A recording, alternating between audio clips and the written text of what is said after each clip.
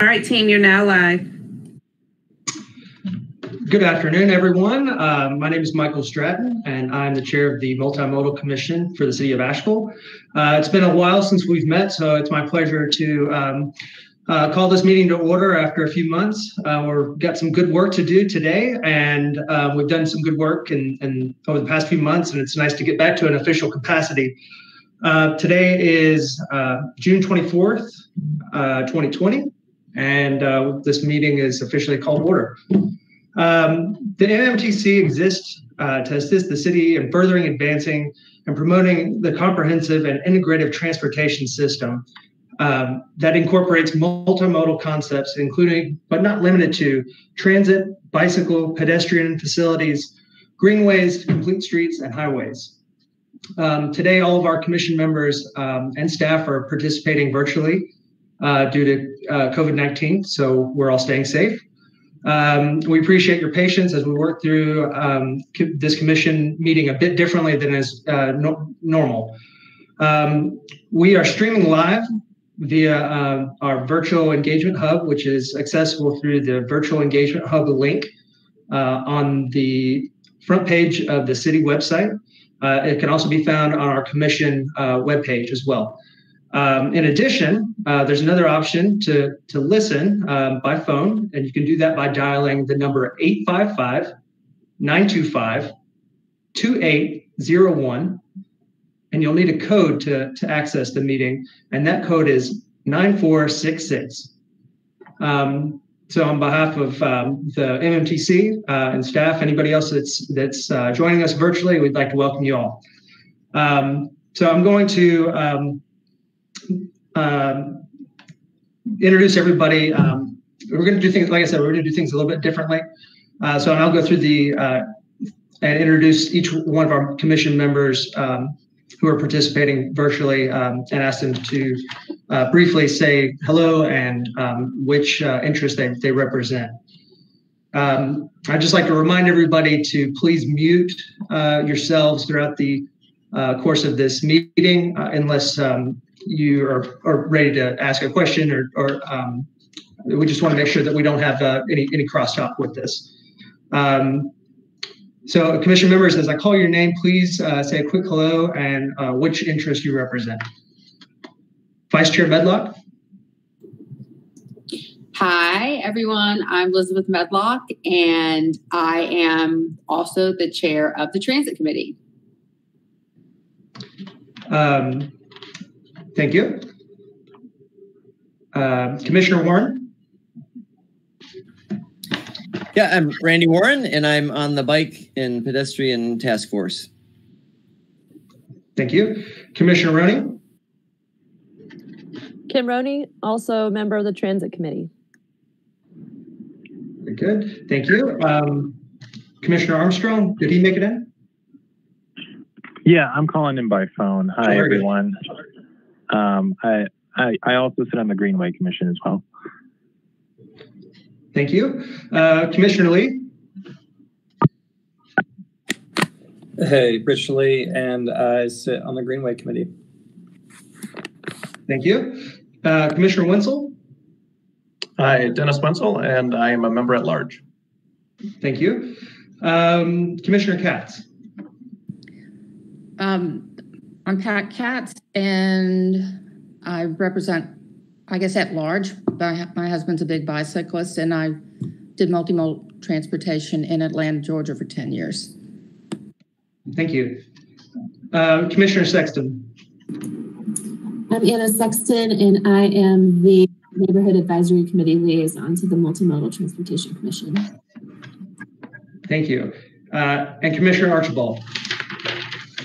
Joe Archibald, I'm the Planning and Zoning Liaison for the Multimodal Transit Commission. All right, without any further ado, we are going to start with our agenda items. So to help our audience follow along, I'll say each of the sections of the agenda aloud and do a vocal roll call on any vote that we'll need to take. Additionally, I'll ask the commission members to raise their hands to speak, and I'll call upon them.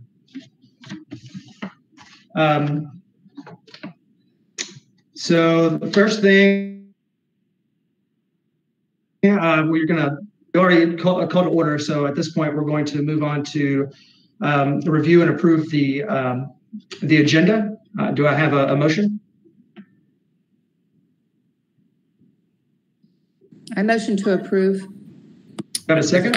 I second. Very good. So approved. No, I have comment on the agenda. Go ahead. Hey, I just want a couple things noted for the record on our agenda today and the process of the agenda. I just want to note for the record that we did not have a complete agenda with all the attachments until this morning on Wednesday. The first agenda iteration came out on Friday. We had additional attachments on Monday, Tuesday, and this morning, which was not within the 72 hours we're supposed to have the complete agenda. So I want that on record. And I also want to make something on record about public comment for the meeting, and I don't know where to do that, Michael. So just let me know where to do something on record I want to say about the public comment. Okay. Do you want to make that comment now? Yeah, I just want to say that I was contacted from a few people. We did not get the link for public comment until Monday afternoon for the public comment. And then a couple of people I talked to, and also myself, went to the multimodal page. And I don't know, it was at the bottom, but it was not very prominent. I had a couple of people say they never found it. It finally showed up today on the bottom. So I just want to say we really did not have a lot of time for the public to either email in or call in. And when you Google searched it, it was very difficult to find. The first time I actually found it was today, a couple hours before this meeting. And I had people contact me saying they couldn't find the link. And I don't think I, as the vice chair, got the link until Monday afternoon, almost at 4:00. Just want to know. And I'll respond to that.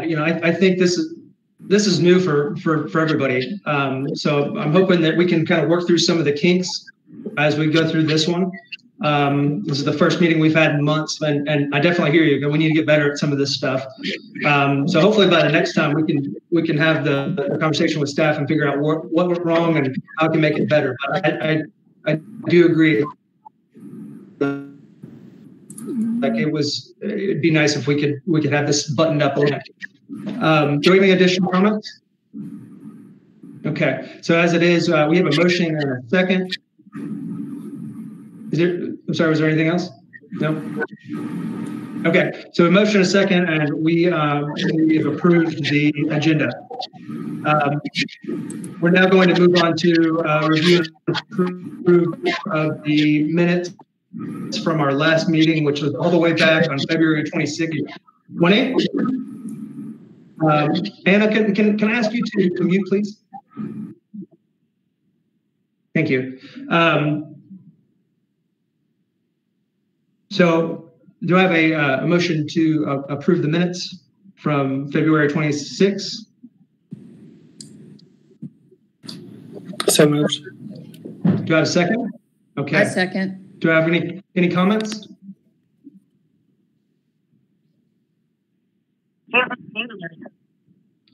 Sorry. Well, one more time.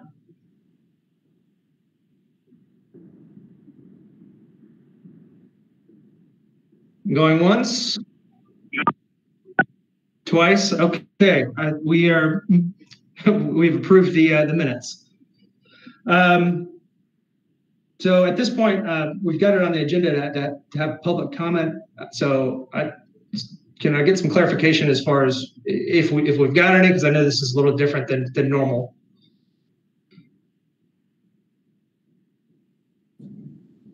Michael, this is Amy. Okay. We were told this morning that there was no public comment that came in online or through emails or voicemails. We were told that this morning by staff. And that makes sense, regarding what Elizabeth had mentioned just a couple of minutes ago. So we'll try to work on that. We'd like to get those numbers up as far as participation from the public for next time. So moving on, we're going to be looking at new business. So the first item on that list is a review of membership. We also need to appoint our new vice chair, as Elizabeth is sadly moving.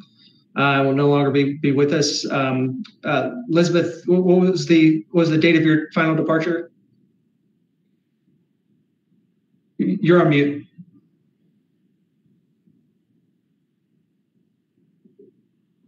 Elizabeth, you're on mute. Sorry, I'm sorry. I'm okay. Sorry. I'm blown up really big because I have this software, so it takes me a minute. I'm actually gone. I'm in Greenville, South Carolina. I already moved. Okay. Well, I guess the question would be, what's the effective end date of your position on MMTC? It was technically, I resigned as of June 30th. I submitted a resignation letter. So this is technically my last meeting. Okay. So effective June 30th, we're no longer going to be, Elizabeth's no longer going to be with us. So we're going to need to replace the vice chair.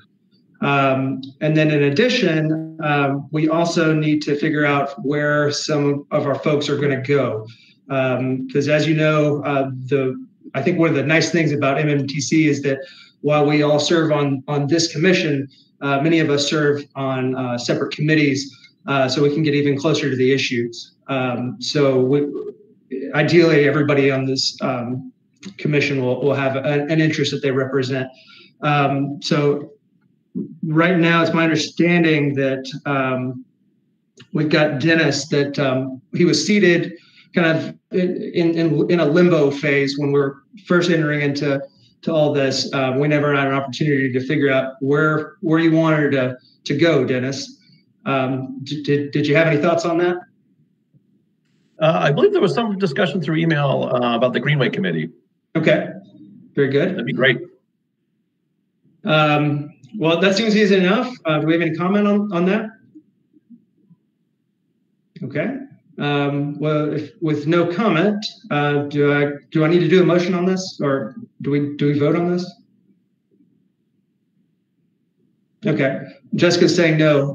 So we're. I don't need to. Okay.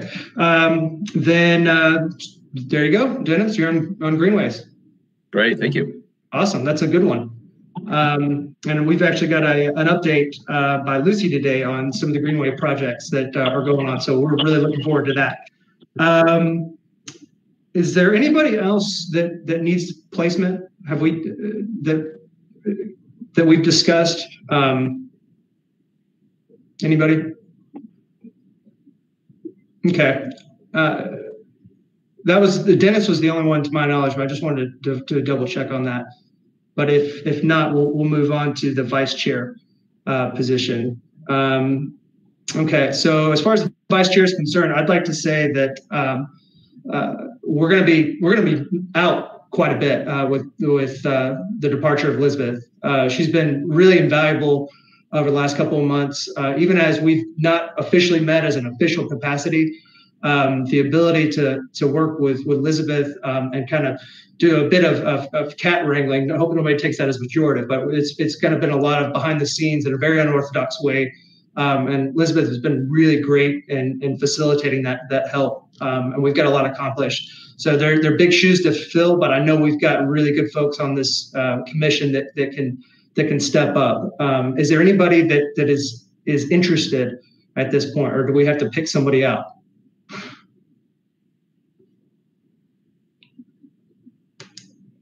Turn on microphone. CTRL+V. Michael is fabulous to work with, and thank you for that, Michael. But I can say that Michael is a wonderful leader. So whoever's in the vice chair seat, I think it's a really good partnership, and anybody would do a wonderful job.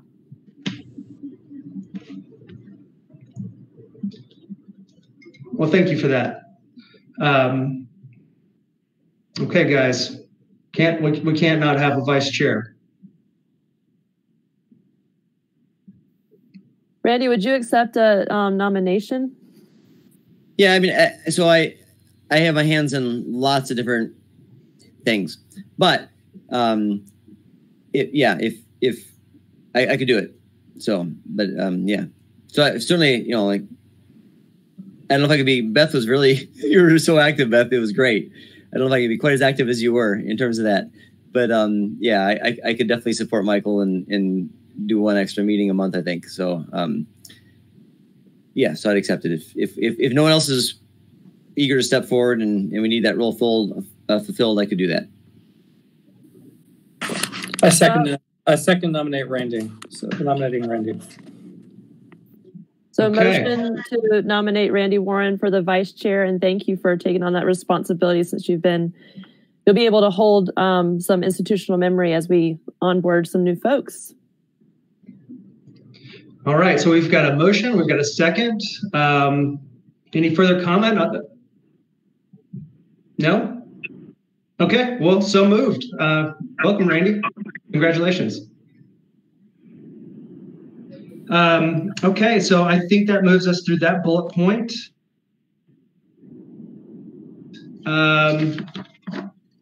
Now we're going to move on to right-of-way closure review of Gale Street. I'm not sure who's going to be leading that. Who's giving that presentation?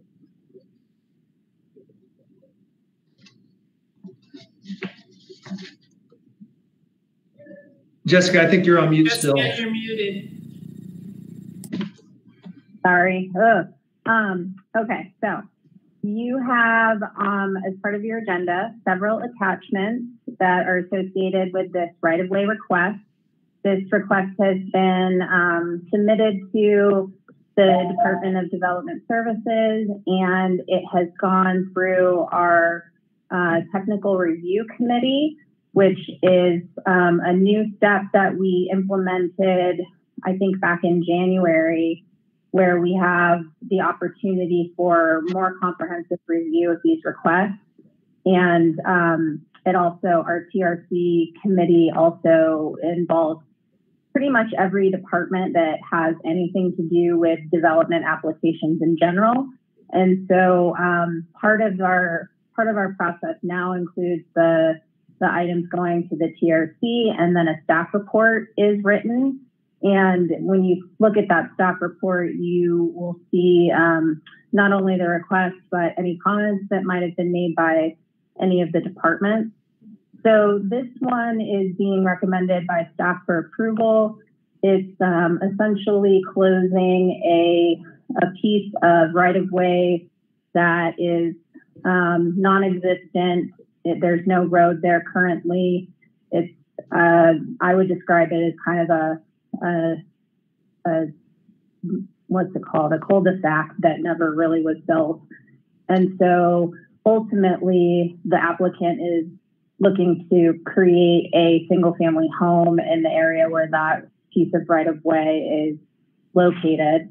And staff does not see any future opportunity for any connections, whether that be roadway or greenway or what have you. So we felt that this was one that that could be approved. I'm happy to answer any questions. There's the petition is also included, as well as the boundary survey, if you want to take a look at that as well. But we would be looking for a motion for this. And just as a reminder, the commission looks at the right-of-way closure request, and then it gets forwarded to the city council for review and consideration afterwards. So Jessica, I just wanted to say thanks that the new way it's being presented with the different departments approving or not approving and comments is really helpful, because that gives us a better understanding of who's seen it, and if there is any issues that we may not see, that we can become aware of those. So thanks for doing that. Thank you. Just a note, we still are working on a more, not necessarily a more comprehensive review, but we are still planning to eventually have a policy update that would include some objective criteria. And that's something that's been kind of put on the back burner with COVID, but is a part of what we still intend to do and would bring forward to you guys for your feedback. Jessica, I've got a question. I actually have a neighbor here in Oakley who has a very similar scenario. And she's asked me, well, how do I do that? I was like, well, I know we do it, but as far as the process is concerned, I'm not exactly sure what or how we go about recommending to our neighbors who might be in the same boat where they go or what to do. Is that something we could guide them through? How do we work on that? So I believe that to apply for a right-of-way closure, you go to the Development Services Department or just the website, I believe. There's an application process, and there's a fee associated with these requests. And then it gets scheduled for TRC, but you also have to have, some of the information already as part of your application. So when you submit an application, you have to have your petition, you have to have an affidavit saying that you have gotten approval from the property owners that are adjacent to the right-of-way closure. And I believe you also have to have the boundary survey as well. So you have to kind of come to the table with that application, including the information. Then it goes to TRC for review, and then it comes to multimodal and then council. And there's also a public notice requirement that I can't remember exactly all the details, but it gets scheduled for a public hearing, and there's a public notice that goes in the paper. But that part is handled by the clerk's office. So there's steps, but in terms of review, it's probably like a 2 to 3 month process in normal times, just to try to get on all of the agendas. But right now, it's obviously taking us quite a bit longer. And one final follow-up on that. On the petition, I was going through the notes that were attached. Is there any specific number of names on that petition you have to have, or is it just the parties of interest? I believe it's just the parties that are adjacent to the closure, because we want to make sure that any abutting property owner is okay with it. We want to make sure that we're not closing off access to anyone's property. Okay. Well, I appreciate that. That's, I'm still relatively new on this board, so I'm still going to ask a lot of questions. But I know there's other folks out there that have the same questions, so it's probably a good thing. Yeah, no problem. Okay. Does anybody have any comment on this particular right-of-way? And I hope everybody had an opportunity to review the notes. Okay. Motion to approve. Okay. Do I have a second? Turn on microphone. I second that. Okay. Very good. Without any objection, or so moved. Okay. So the motion to recommend closure of the Gale Street right-of-way, or a portion of said right-of-way, has passed. Actually, Michael. Yes. Michael, I think you need to do, since this one actually is a motion, you have to do a roll call vote. Oh, very good. Yeah, right. So everybody has to say yay or nay. Okay. So that it can be recorded. That's right. That's right. Okay. Well, let's go through this. So we'll do a roll call vote on the motion to approve the recommendation to close the right-of-way on, was that Gale Street? Gale Street. So Vice Chair Medlock? Yes. Okay. Commissioner Roney?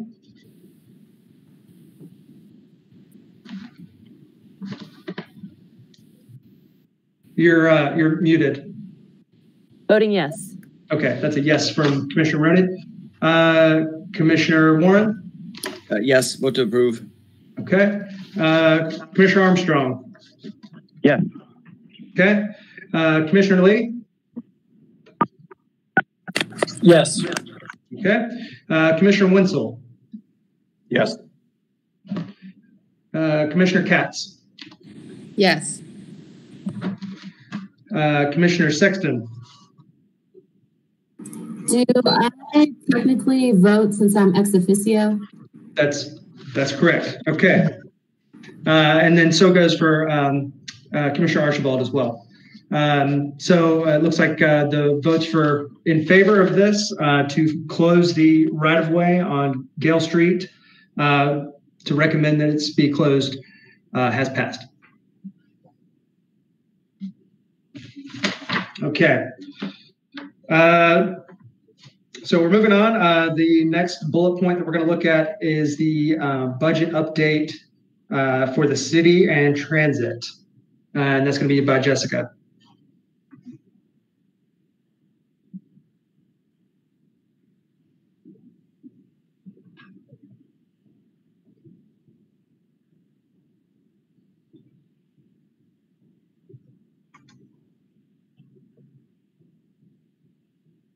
Sorry, I'm muted again. So this presentation was created by the finance department and was presented at the May 20th meeting. So it's not all the most up-to-date information. And there might have been a budget presentation last night. I'm actually not quite sure, but I just wanted to go over the first maybe 10 slides or so, just so you guys can get an idea of what's going on with the city budget. The second half of the presentation here was the original city manager's proposed budget, which is no longer relevant at this point. And I also want to note that the schedule for the budget has also been changed. And you can find all budget information, including current schedules, on the city website under budget process. But Amy, if you could just go to the next slide. So you can go to the next slide. Yeah, so the budget schedule, like I said, has been updated. Last night at the city council meeting, there was an interim budget passed, and that was actually just for the month of July. So one of the reasons for doing so is that we need to have a budget for July so that we can continue to operate. However, at the same time, given the uncertainty that we're in right now, as well as the lack of current revenue information, we didn't want to pass a full budget without having that information. So the plan essentially is we have an operating budget for the month of July. Towards the end of July, the council will come back with another interim budget, essentially. And Gwen, I don't know if you're listening, but if I say anything wrong, let me know. But I believe we'll come back in the end of July with another budget that would include any tax rate increases, if there are any. And then in September would be a final budget for fiscal year 21.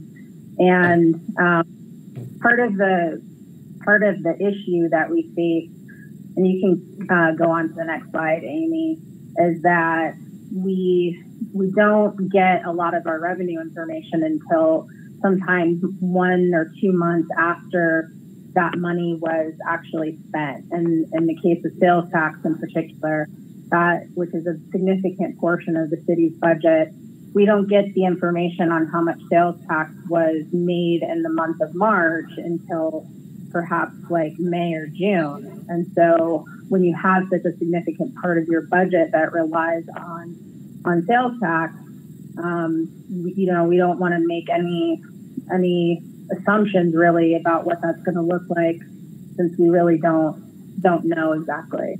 But we are, we have, every department has made cuts to their FY21 budget. We were asked to take at least a 6% cut from what we had proposed for FY21. And so all of the departments have made cutbacks. And so we are, focusing those cutbacks on things that will have minimal or no impact to the community in terms of services. So, we are expecting to get state and federal support related to COVID, and we have gotten some of those funds already, but we still are expecting in several areas of the city budget to have to dip into reserve, which we call fund balance. So if you would go to the next slide, Amy. So these slides here are about the current year budget that we're in, that's ending essentially next week. But we've had significant loss from sales taxes, from the alcohol sales taxes, and investment earnings. But we have, with those cuts, we have identified savings that have helped reduce that loss. There's an expectation that we will have to dip into potentially as much as $4.5 million in our fund balances across the city. And again, this is from about a month ago, so there might be some slightly new numbers, but our available fund balances will drop between 14 and 16%. Go to the next slide. So again, sales tax is one of the biggest hits that we're expecting to take for obvious reasons.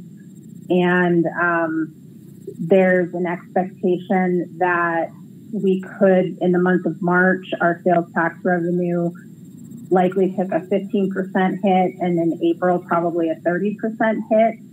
And as you see right under that, it says when sales tax revenue is received. The March, we may have already gotten that now that we're in mid-June, but we won't get April until July. And then we also have to wait for May and June until we have a clear picture of what the impacts are going to be on that. And I would also note that, the state has been working with all of the jurisdictions on revenue estimates, and the state as a whole likely won't see as much of a sales tax impact as Asheville will, because of the high visitation, the high tourism that we have here. That has a large impact on our sales tax revenue. Next slide, please. As I mentioned, we are expecting to get some assistance from the state and the federal government. We have gotten some funding from the state that came down. It was actually allocated to Buncombe County, and Buncombe County asked the city to submit an application, so to speak, to receive a portion of the funds that they received. That was submitted and approved. And so we will be getting $942,000 from the county for assistance. And I believe that much of that funding is going to help offset revenue losses, potentially some expenses related to COVID-19. But I also know that we're looking to try to get some reimbursement from FEMA as well, which is an arduous and long process, and we don't really know when and if FEMA money might help us, but that is something that we're also working on. And then, of course, I'm sure everybody has heard about the CARES Act funding, and we did receive $615,000 in community development block grant funds through the CARES Act, which is great. I believe that a significant portion of that has been allocated towards rental assistance. And I also believe that a portion of that has been allocated to the funding of the use of the Harris Center, and also a lodging facility that was used to house some of our homeless individuals in the city. And then the COVID, we had the CARES Act provide some money for transit, which I have a presentation on a little bit later with a lot more detail on that. And then we also got $153,000 for police department expenses through the Department of Justice. Next slide, please.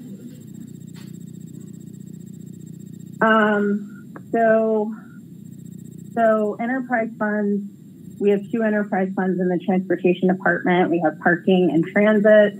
again, I'll talk about transit a little bit more later, but we definitely had a hit to our revenue in both of these enterprise funds related to COVID-19. As you're aware, we suspended parking fees in our garages on street and our monthly parking permit. I believe that was in mid-March. And so between all of those revenue sources, we get between $500,000 and $600,000 a month. So that is causing us to have to dip into our reserves, our fund balances in parking, and we likely will, expected fund balance to 1.4 million. Yeah, so I believe we had about 2 million in our fund balance for parking, and so we are definitely going to be down to a much lesser amount, but I don't have an updated number at this point. I can send that out to you guys. And just so you know, like parking fund balance, what we use that for is for large scale maintenance projects to our garages, or if we want to buy new parking meters so that we can expand or replace, we want to be able to keep a healthy reserve on hand so that we have the ability to do those things. And so having to dip into our fund balance is not great, but it's good that we have it at this point. I think one more slide, Amy. Right, so this is just a summary of everything I just talked about, and the rest of this presentation, again, is not really relevant anymore at this time, because it was talking about the city manager's proposed budget, which has been postponed. Does anybody have any questions? Yes, but I'll let others go first.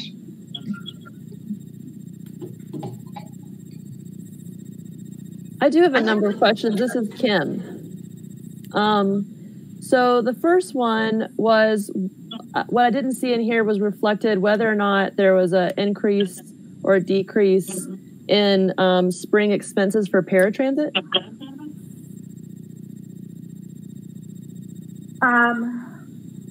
There was a decrease. So we had a decrease in our paratransit expenses because there was much less use.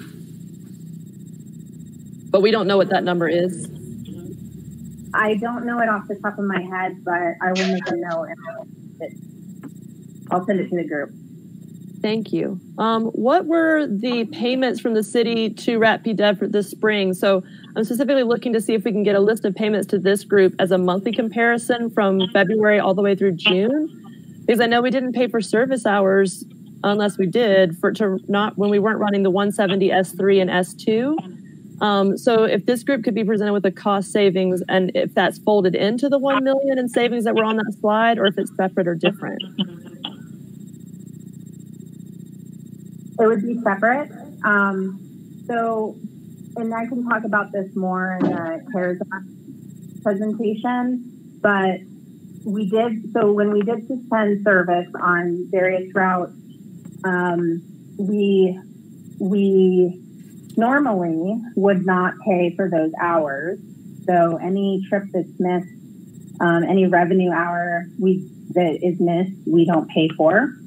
However, with the CARES Act funds, that's the primary purpose of the CARES Act funds, is to continue to pay for the portion to pay for those missed hours, so that folks that are the drivers, supervisors, dispatchers, maintenance folks, like that, they don't have to dip into their paid time off to use that, but to use their paid time off or get furloughed.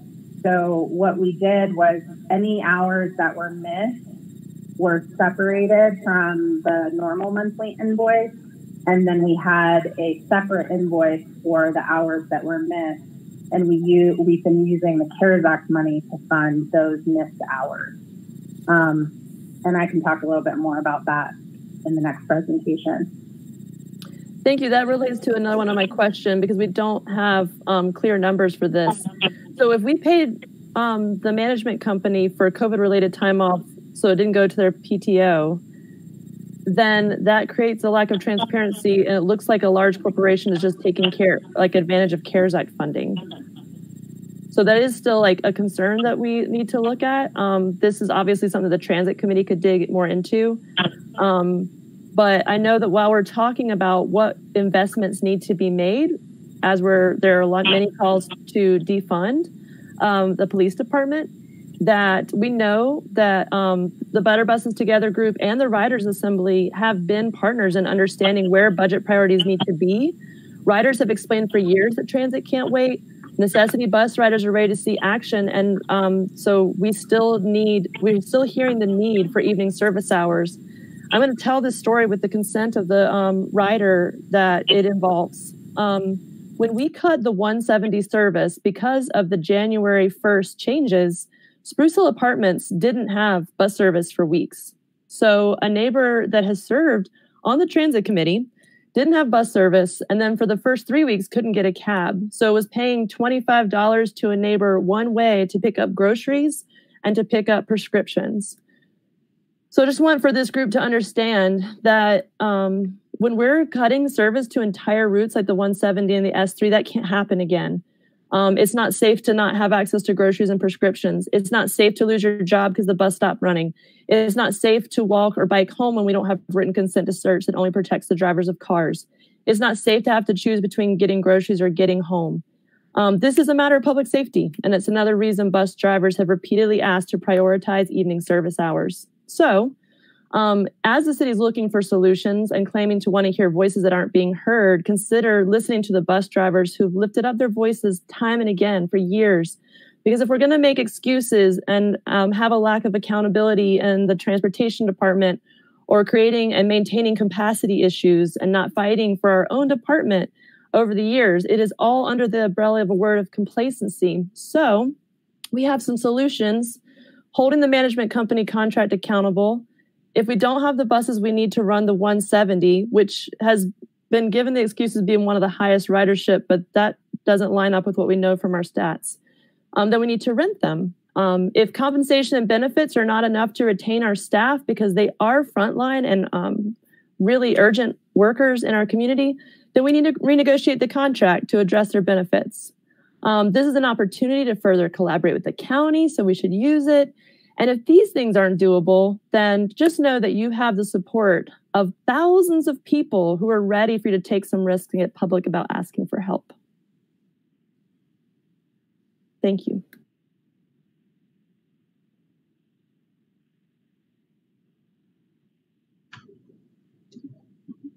I'd like to switch gears and ask for a little bit more detail on the $153,000 that was spent or that was delivered from DOJ to the APD.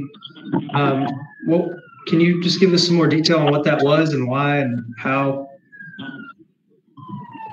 I actually don't know anything about it. I'm not familiar with it. I'm not sure if Gwen has any information on that, but I can, if not, then I can request some information on that and send that out to you guys as well.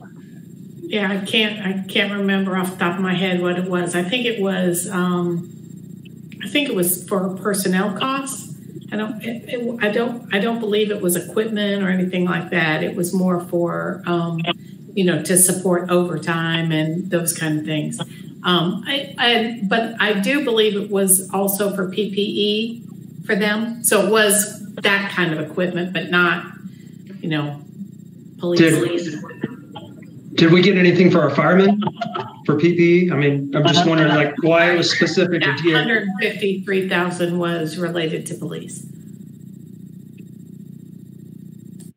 Okay.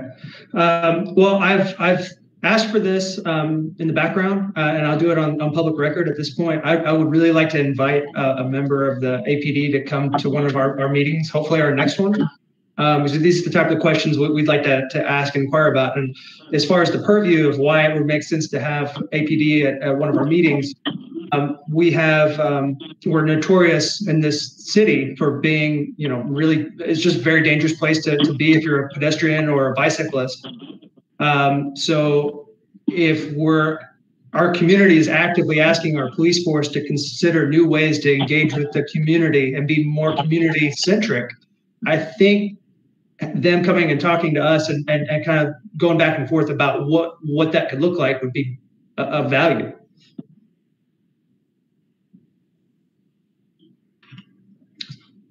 So can we make that happen? I can attempt to make that happen.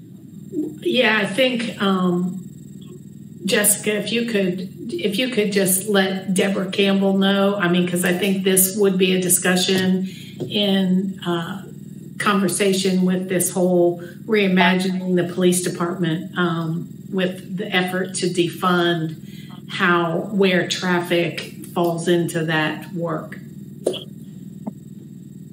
Honestly, I from every study and report that I've ever seen, when you pull a police officer out of a cruiser, where they've got the windows up and the air conditioned blasting and they have no contact with their fellow citizen, that's not ideal. What is ideal is when we can get cops on the beat going down the sidewalk and interacting with their community one-on-one. That's very helpful. And I'd like to know, what steps we're taking to get to that. I also know that it's really helpful for traffic calming. And I noticed that there was hundreds of bicycles that the APD owns. I've seen a few of them out and about. I didn't realize we had that many. But how nice would it be if we had, officers on bicycles going down the roads in 25-mile-an-hour zones to keep traffic calm? Nobody's going to tailgate a cop like that. So there's different ways that I think we could utilize our police at this point, and I think that's within the purview of defunding.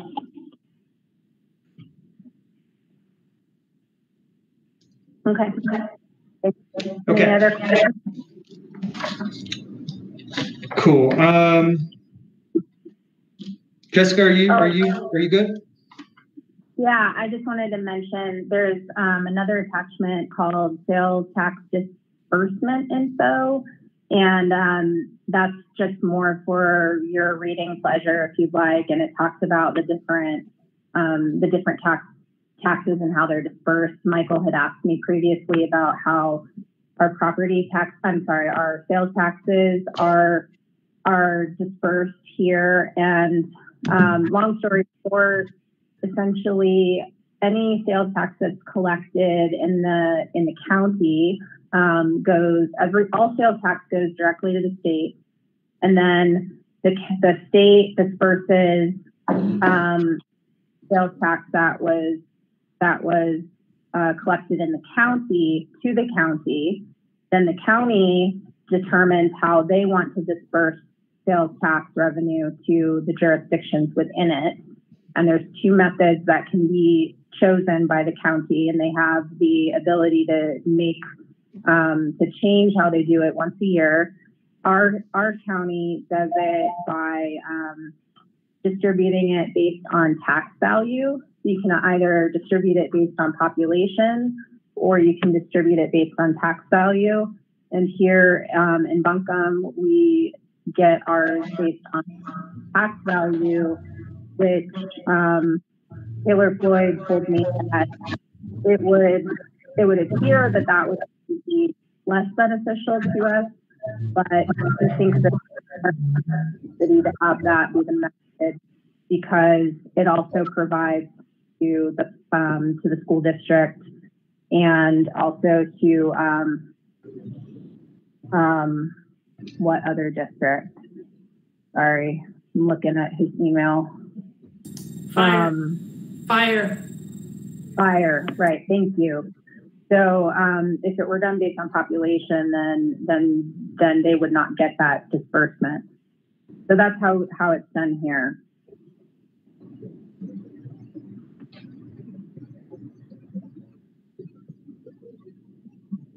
And then the next presentation is about repairs. And so if we could bring that one up. And this is specifically about transit, the transit funding that we received from CARES Act.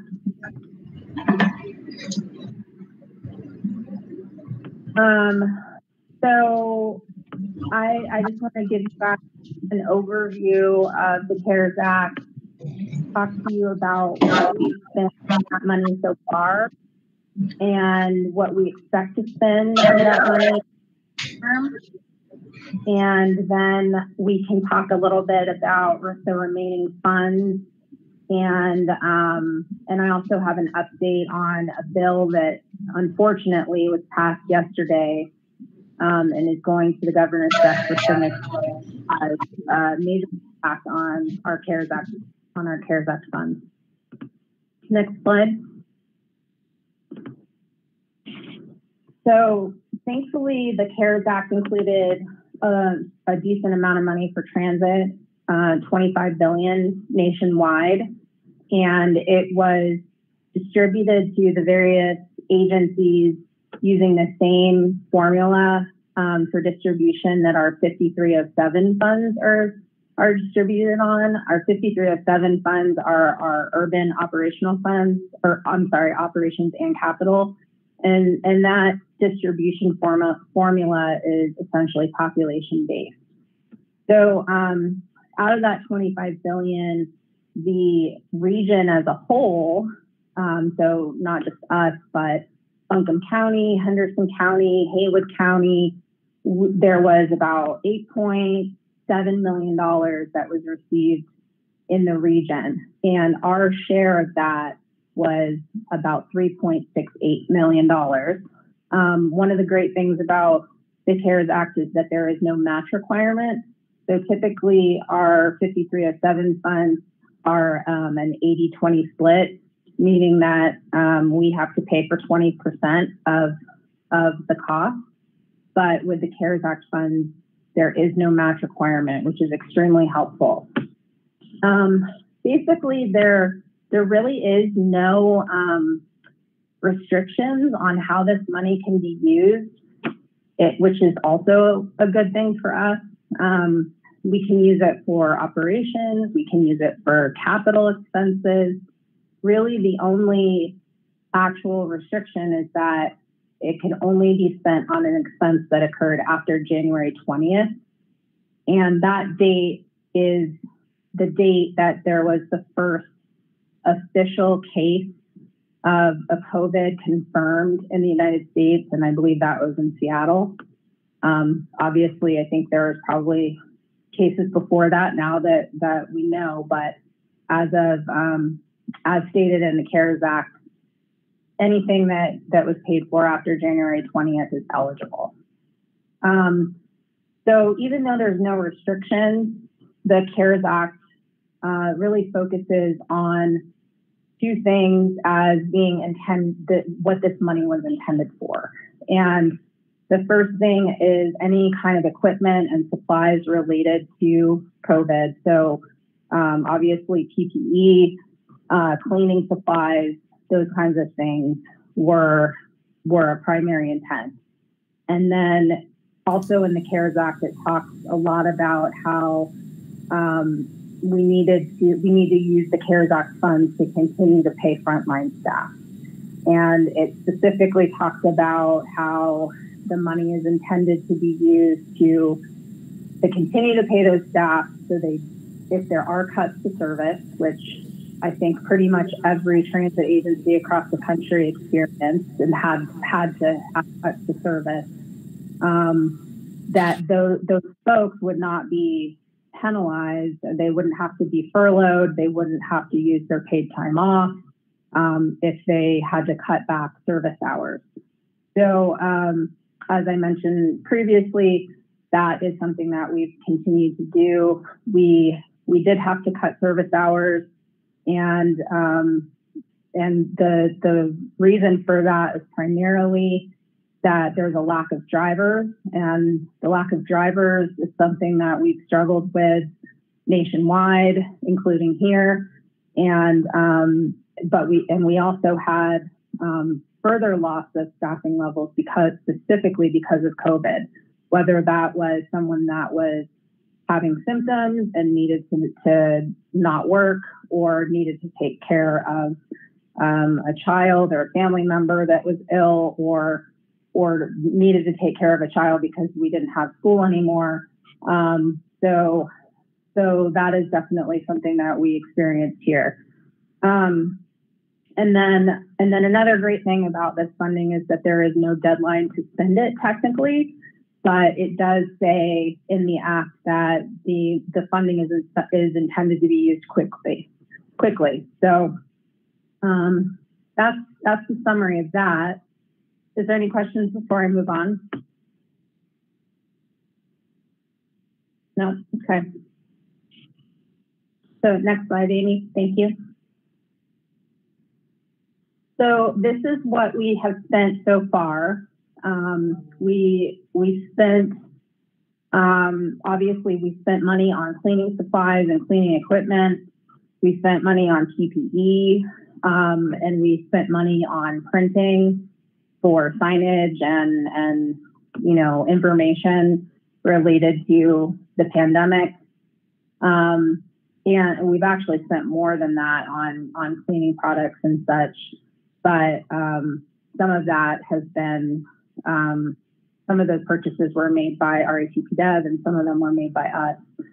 So we also have placed orders for we've encumbered about $500,000 to purchase, design, and install the barrier doors for all of our buses. We have 27 buses, and we have placed all of those orders.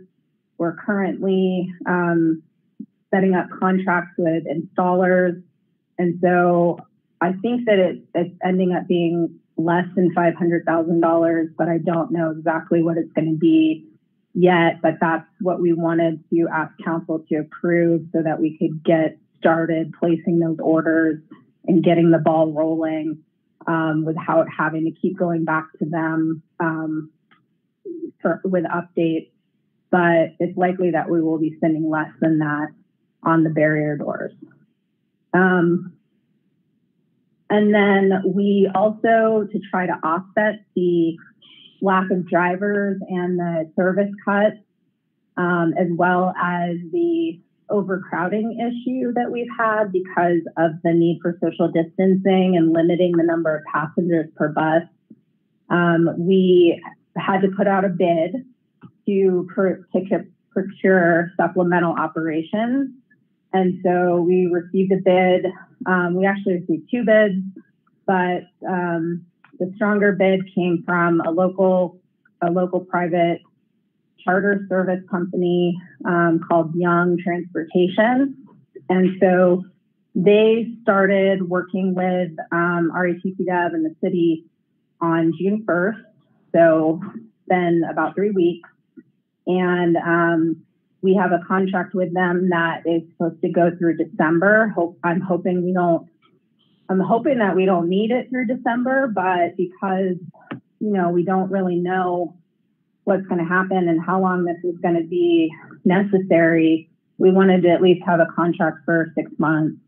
And so the contract is for $962,000, which is a big number.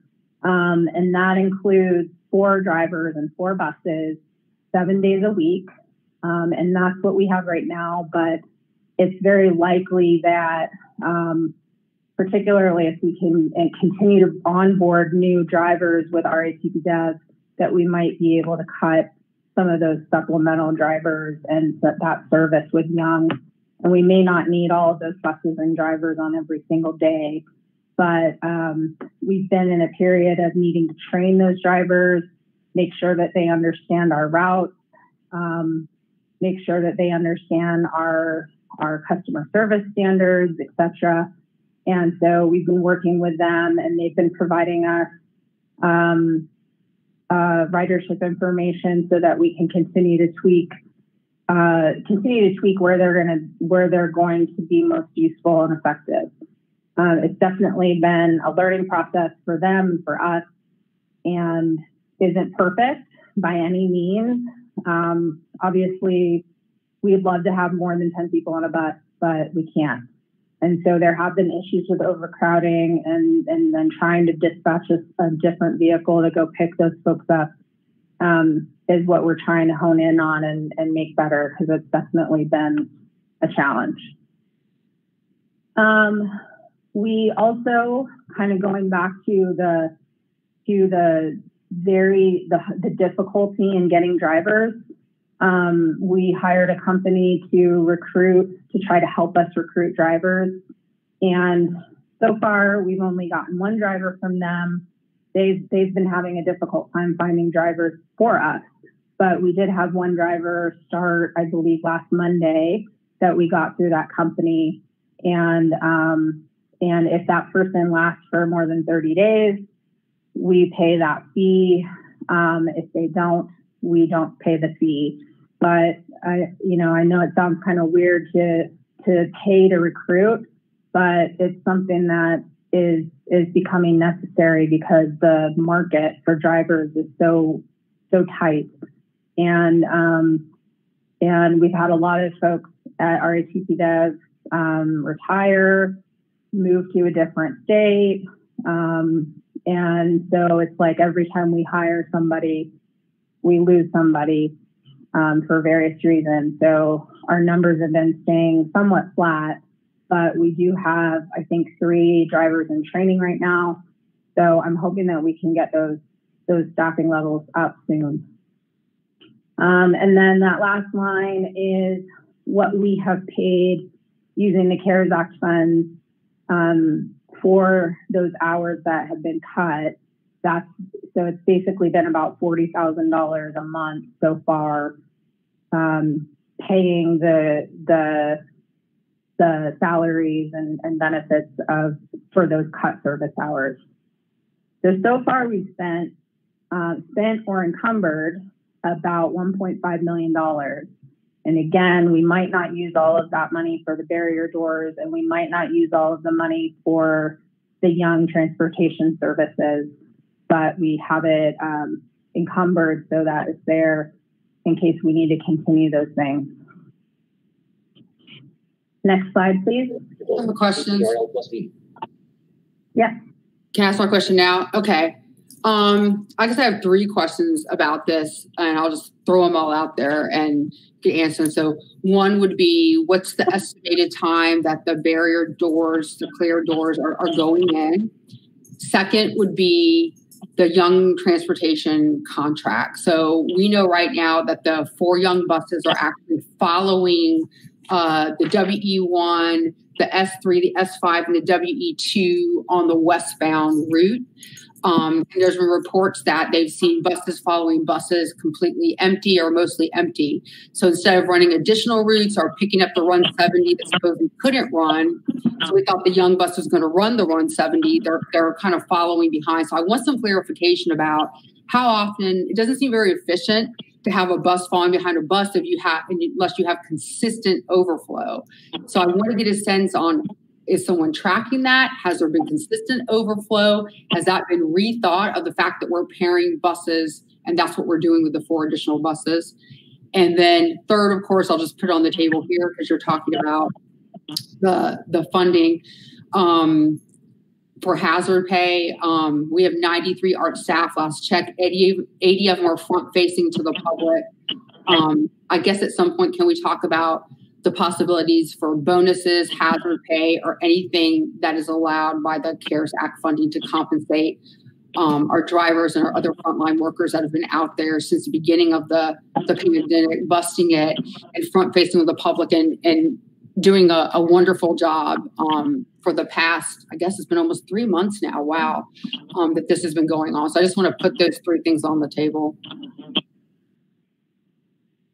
Sure. So your first question was about the barrier doors. We think we'll have all of them installed by October at the latest. And I know that is a long time from now. Much of the delay is related to Gillig and the other bus builders, if you will, being closed down. So Gillig in particular is where we're sourcing these from, and they are out in California. they were closed down for, I think, 3 months. So they just, I think a couple weeks ago, reopened production. So that is part of why it's taking so long. In the interim, we have a very rudimentary attempt at providing some additional protection, which we are literally using shower curtains in the buses, and and also we have no fares, so there's really not anybody going in and out of the front door except for folks that need to. So that's the timeline for that at this point, but hopefully it'll be faster. And we also have to get, so we have 3 types of buses, right? We've got the Gilligs, we've got the Proteras, and we've got the Vicinities that we've ordered. And so we're working with those 3 different companies to get those doors. All 3 of those companies were shut down for about 3 months. So that's why it's taking so long. Your second question. So we are tracking it. Part of what you saw with buses following buses was training, because right now we have enough drivers, just enough drivers so that our normal RATP staff can drive all the routes. However, we were on such a line, such a tipping point, that we wanted to train young drivers to drive the routes in case we needed them to pick up an actual route. So there were instances, and there might still be instances, where an empty bus is following a route to learn that route. So the routes that we cut initially, they weren't necessarily cut only because they had lower ridership. They were also cut, like, we tried to look at both ridership and also routes where there was some overlap. So for example, a big reason why the 170 was cut, not because it necessarily has the lowest ridership, but it has a lower ridership than some routes. It also goes out to Black Mountain. It's a longer route, and it also has the WE1, and it has some overlap. So we were trying to do a balance of ridership and trying to maintain service on key corridors. So I think we're obviously going to tweak all of this as we go, but the intention is for for the young drivers, young buses, to be picking up overcrowding and to focus on overcrowding. And so we're going to get weekly ridership reports from them, and we have weekly meetings with our ATP guys so that we can ensure that we're using those buses effectively. And like I said, it might be that we don't need all of them, or we don't need all of them 7 days a week. But it's definitely not as efficient as it ultimately will be.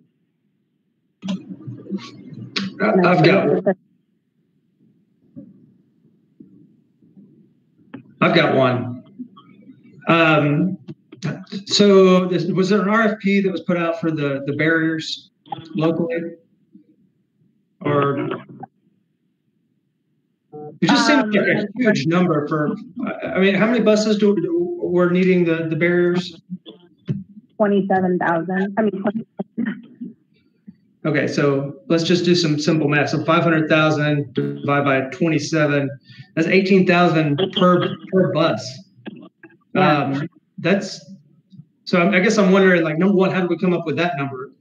And then two, what the RFP process looked like? Because I know we have like Tillerson Glass and that's here in town. Were they contacted? Does anybody ask them if they wanted to do it for half, and they'd still be making a lot of money? I'm curious.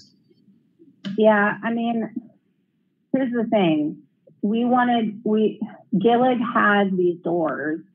They're already designed to fit a Gillig bus with it's got to fit around the driver's seat. It's got to fit in between the fare box. It's got to be movable.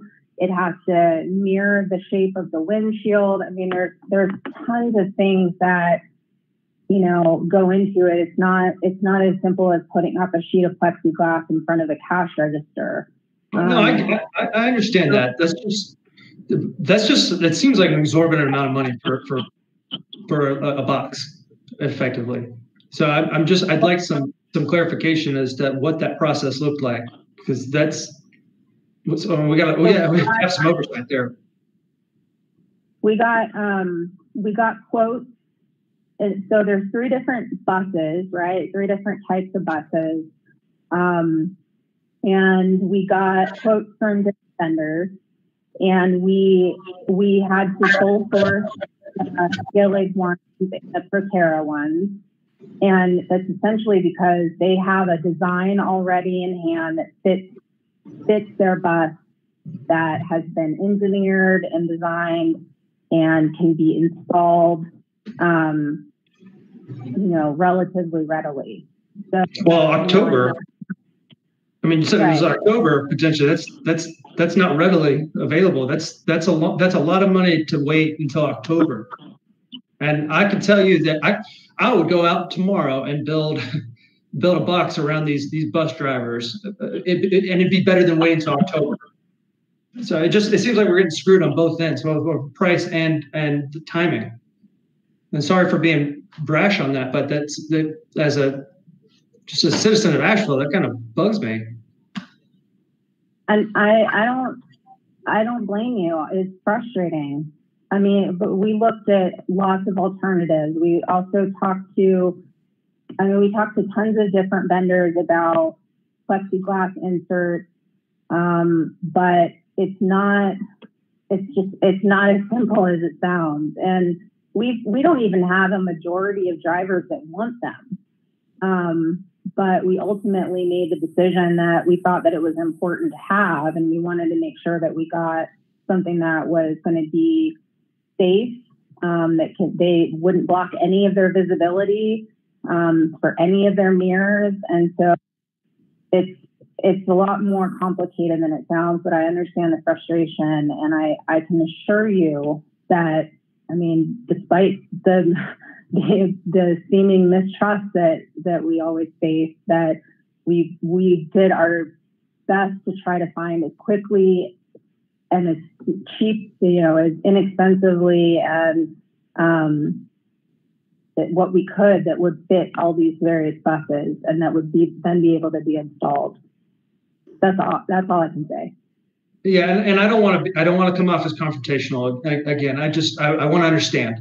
Because I know there's other people out there that don't have access to you guys like we do. So I want to ask on their behalf, because when they hear it, when I hear it, I think I need more information. But Kim, did you have something? I do. And first, I'm getting messages that there are people wanting to comment from the public that don't still have clear information. So after this presentation, can we give a reminder on this audio meeting on how people can call in so they don't have to be searching around on pages on the Asheville City website? Okay, so first I want to say thank you for this presentation. Our transit system is so important, and your role, Jessica, and City Hall, your staff, are so critical to so many people and families in Asheville.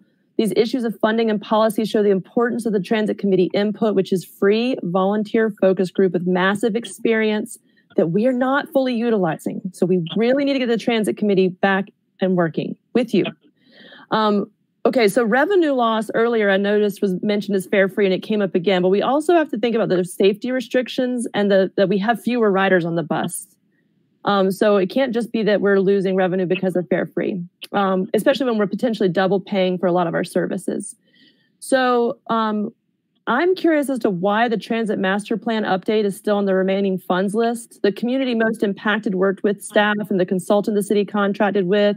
The Transit Master Plan is all of our plan. It's the cities, the riders, multiple stakeholders.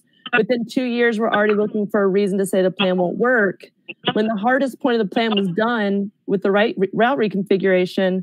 So next it gets easier with more opportunity to collaborate. I'm not hearing a stated community priority to update the transit master plan, but we do hear a stated community mandate to finish implementing the first year. So I want to know if we can prioritize the first year getting done before we can prioritize overhauling the transit master plan.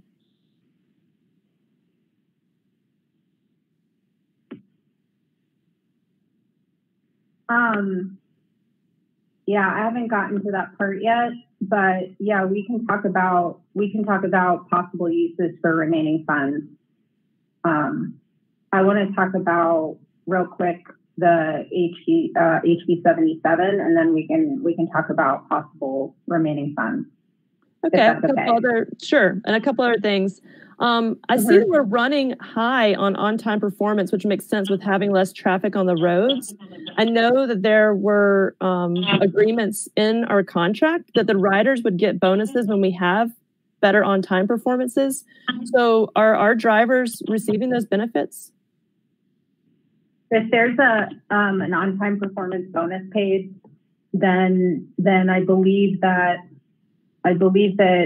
RATP Dev provides half of that to drivers. I'm not quite sure exactly what their agreement is. Okay, so that just for me is like part of the contract accountability that the city will have to do when we're paying by hour. So we've heard that the CARES Act funds were used to pay the management company for the 170 and the S6 that while they weren't running. So what this group would need is a breakdown of how many drivers were out for COVID-related reasons and for how long. What was the impact on their paid time off? Because I see that I'm hearing that the drivers are now having to use paid time off, but it looks like we still have a $40,000 line item in June. So it looks like we're paying RATP-Dev, but we're not giving that benefit to our staff. I'm not aware that that's the case. So I've been told that all of the CARES Act money that's going towards those missed service hours is credited to any driver that hasn't had full hours because of those cuts. So that money is specifically for those salaries and benefits of any driver or any other staff that might have been furloughed or might not have the hours that they normally would. So I don't think that's the case. I haven't heard anybody say that that's not the case.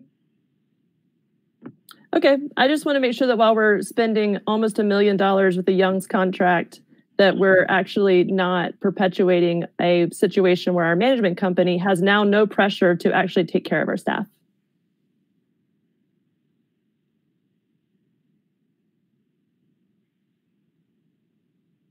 I don't believe we are.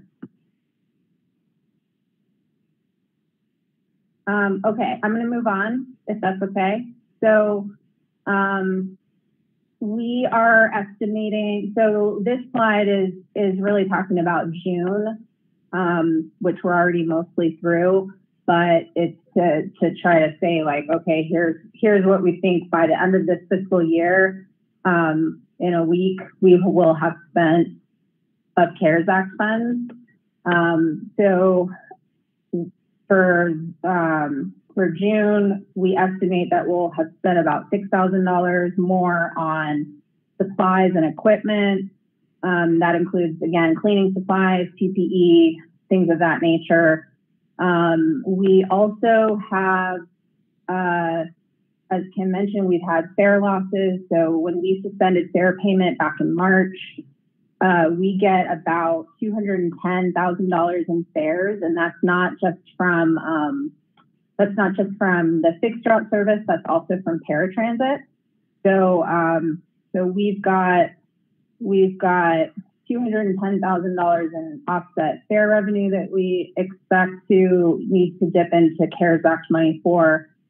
Another thing that we expect I'm sorry, it's not $210,000 a month. It's $210,000 is the total fare loss that we expect for the whole time that we've not been collecting fares from March to June 30th. And then the same same for the offset of parking revenue. So parking revenue contributes about $1.5 million a year to the transit fund. And so $280,000 is what we expect to not have from the parking revenue between when we stop charging parking fees and the end of June. And then there's been a little bit of city staff overtime incurred in dealing with everything extra.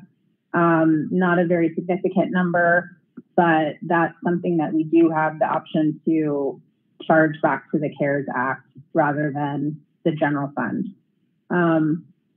So adding all of that up, what we've spent so far, what we expect to spend by the end of this month is a little over $2 million, which is a significant chunk of what we received. So I didn't get a chance to update this presentation from last Friday, but at that point in time, it looked like we would have about $1.5 million extra. But if you could go to the next slide, Amy. So unfortunately, our state legislature passed a bill yesterday that is taking away in this coming fiscal year our funding that we get through the SMAP program, which is a maintenance assistance program. And we get about $1 million annually. I think it might actually be 1.1 million from the state.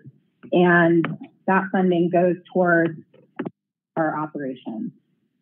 So the state passed this bill yesterday as part of their effort to reduce their expenses. And they made lots of cuts across the state, but they zeroed out the SMAP budget for the year, and they zeroed out the equivalent for the rural transit agencies. So this is a significant loss for us, and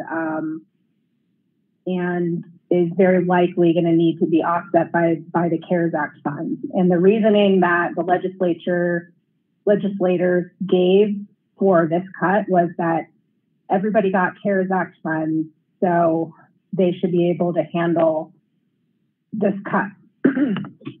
So unfortunately, we're likely going to have to tap into CARES money to offset that. And you know, it happened very quickly. I heard about it late last week, and I tried to get the word out. Our legislative liaison talked to legislators to try to convince them not to vote for this.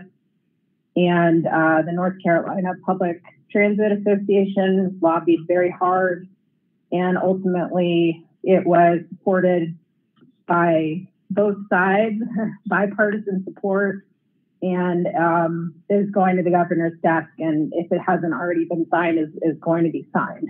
So, sorry, my voice is cracking. So the number on the previous slide would actually be less if we do indeed have to use the CARES Act money to offset that loss, which is extremely frustrating because it's not what the intent of CARES Act money was for. It was not to plant other funding.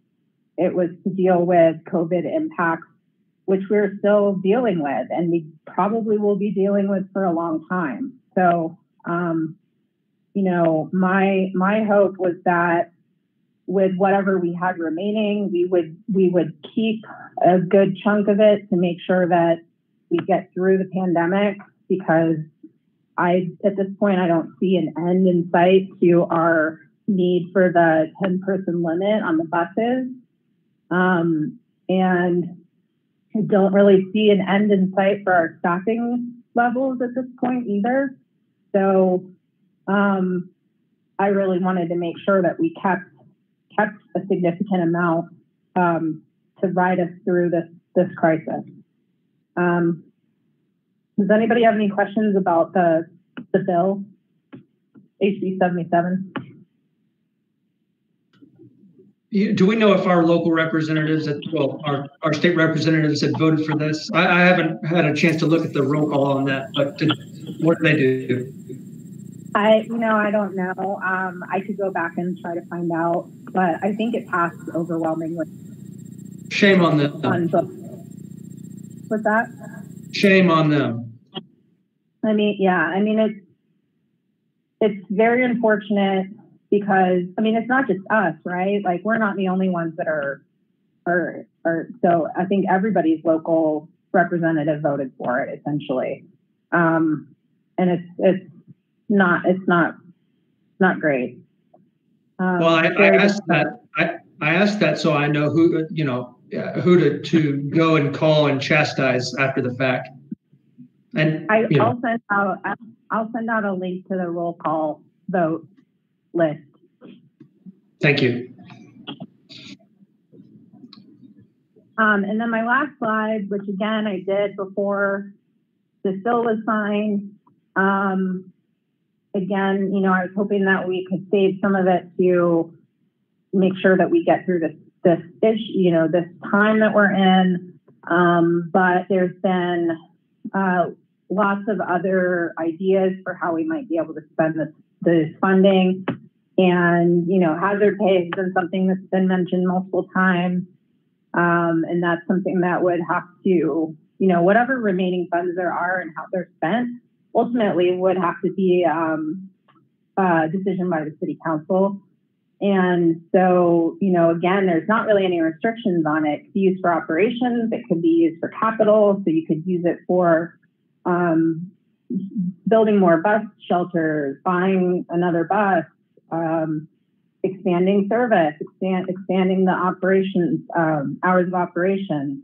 There's not really any limit other than we just want to make sure that we get through this time before we spend it. And in general, I would never recommend spending one-time money on continual operations, but it's an option. So there, again, there's lots of different opportunities for the funding to be spent.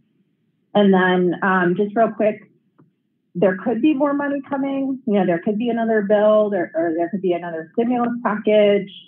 There was one that is working through the House Transportation Committee for infrastructure, some transit, rail, and all those things. But from what I've been reading, it doesn't look like it's going to get passed by the Senate. So we're keeping an eye on all of this stuff, obviously, and hoping that we get some more support.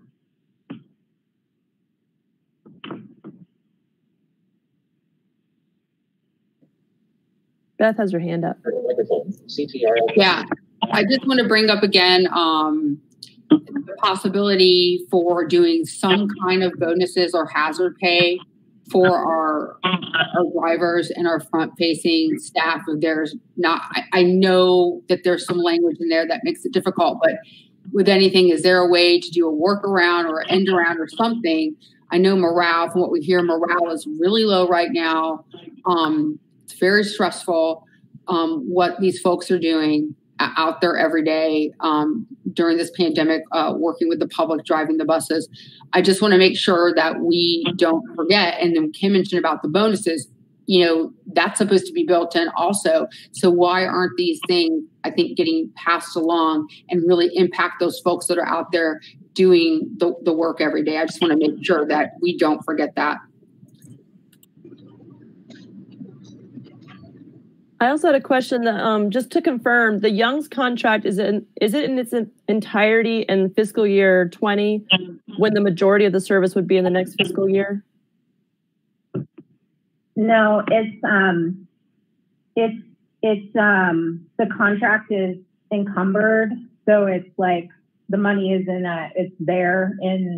it's been separated so that it can't be spent on something else. So it doesn't really matter which fiscal year it's in. It's already been set aside for that contract, even though it's straddling fiscal years. And then following the budget work sessions with the county, has there been an update on the county and paratransit since they also have CARES Act funding?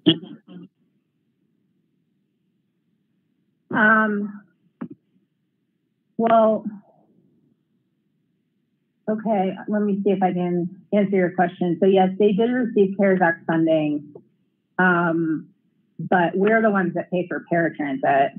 And we have had less expenses for paratransit. So originally the county estimated that in fiscal year 20, this current fiscal year, that we would spend about 1.1 million, or a little bit over 1 million. And that is coming in much less. And so we've had, expense savings, but we also had some revenue loss. But it did help that bottom line.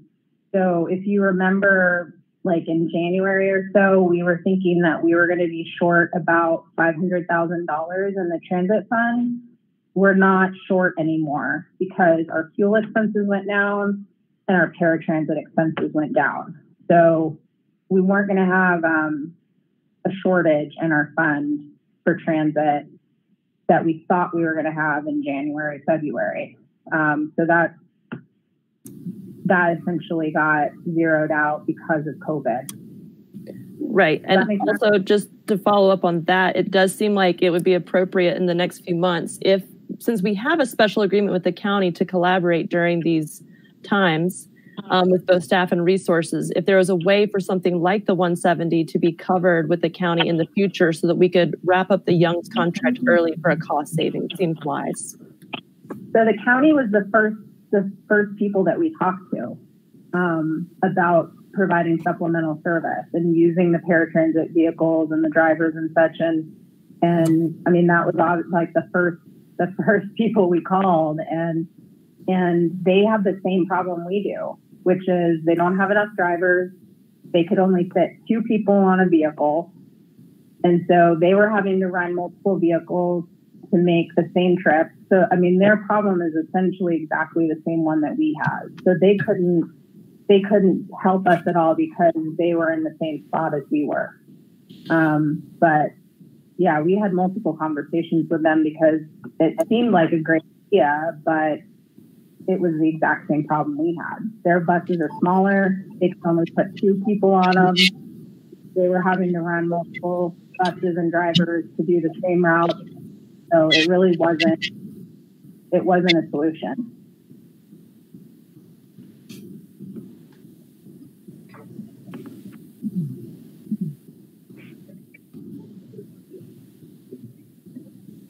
And on the hazard pay, it's not my decision. If the city council is interested in providing some kind of incentive, then that would ultimately be their decision. It's an allocation of money. It would have to be an amendment to the contract with ACP Dev. Those are not impossible things, but it would need to be a discussion on whether or not that was an expenditure that they wanted to make using CARES Act funds. If you guys want to make a motion or of some sort to that effect, then we can talk with, then we can, move that forward. I make a motion to lift up advice to the city council that the contract renegotiation be considered for hazard pay for our frontline workers for retention of staff and to ensure service. I second that motion. Okay, so we have a motion from Kim Roney and a second from Elizabeth Medlock to, one more time, can we get that a little bit more concise? Yeah, I was just typing it up. Motion to advise council to renegotiate the contract for hazard pay to ensure staffing levels and service for transit. Okay, I'll try. So the motion... Frontline workers needs to be in there. The motion is to re-examine the the contract as regards to hazard pay for our frontline workers, particularly our bus drivers. We've got, that's the motion as I understand it. Is that correct, Kim? I would like to include to ensure staffing levels and continued service. We don't know what's going to happen this fall. We need to maintain our service levels. Okay, so the motion, in addition, would be to keep staffing at current levels. So we've got a motion, a second by Elizabeth. All in favor? We'll do a roll call vote on this. So we'll go down the line. I think just to clarify, we didn't want to say to maintain current staffing levels, right? Or we said we want to give them incentives to maintain their employment with us. Is that what we're doing?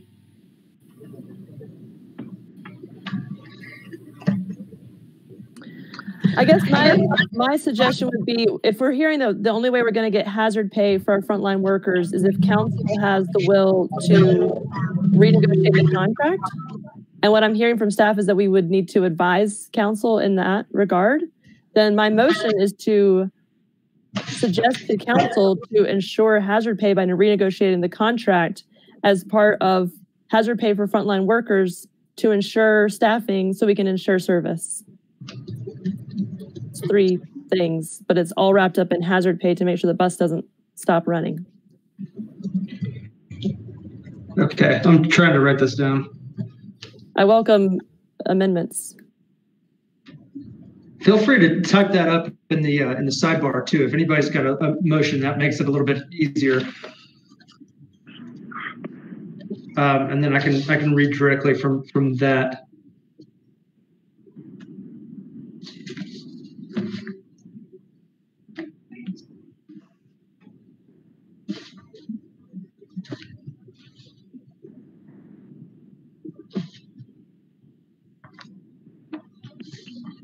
Sorry for the delay, folks. It's all new with our new digital technology.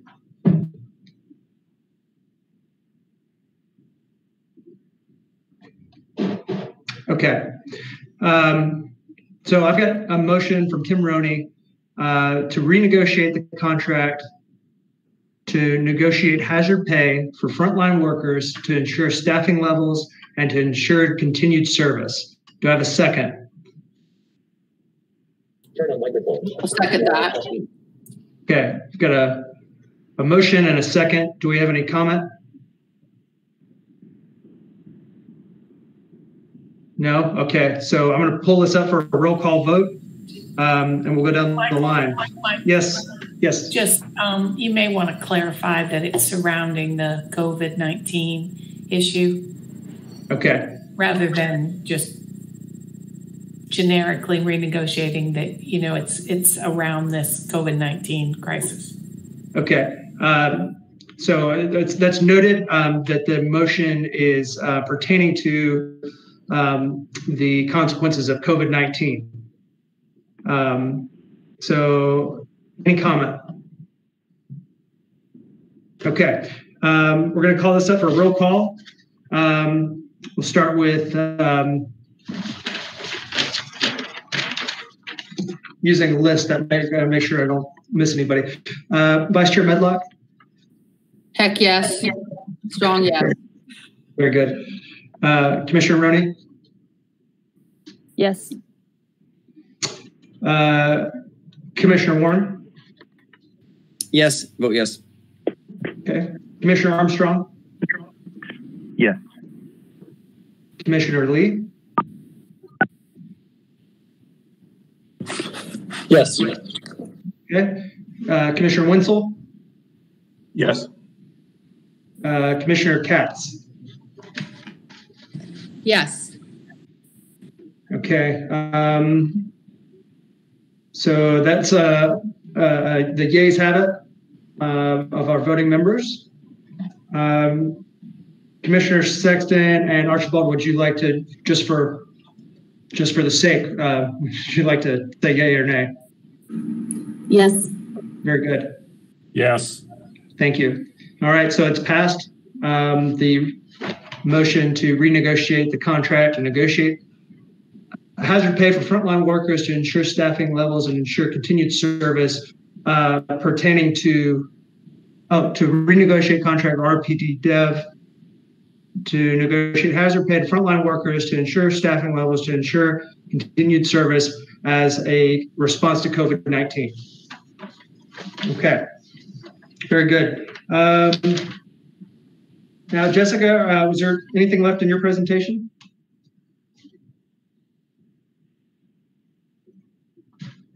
No, I think that's it for that, unless there's any other questions that you guys have about CARES Act stuff.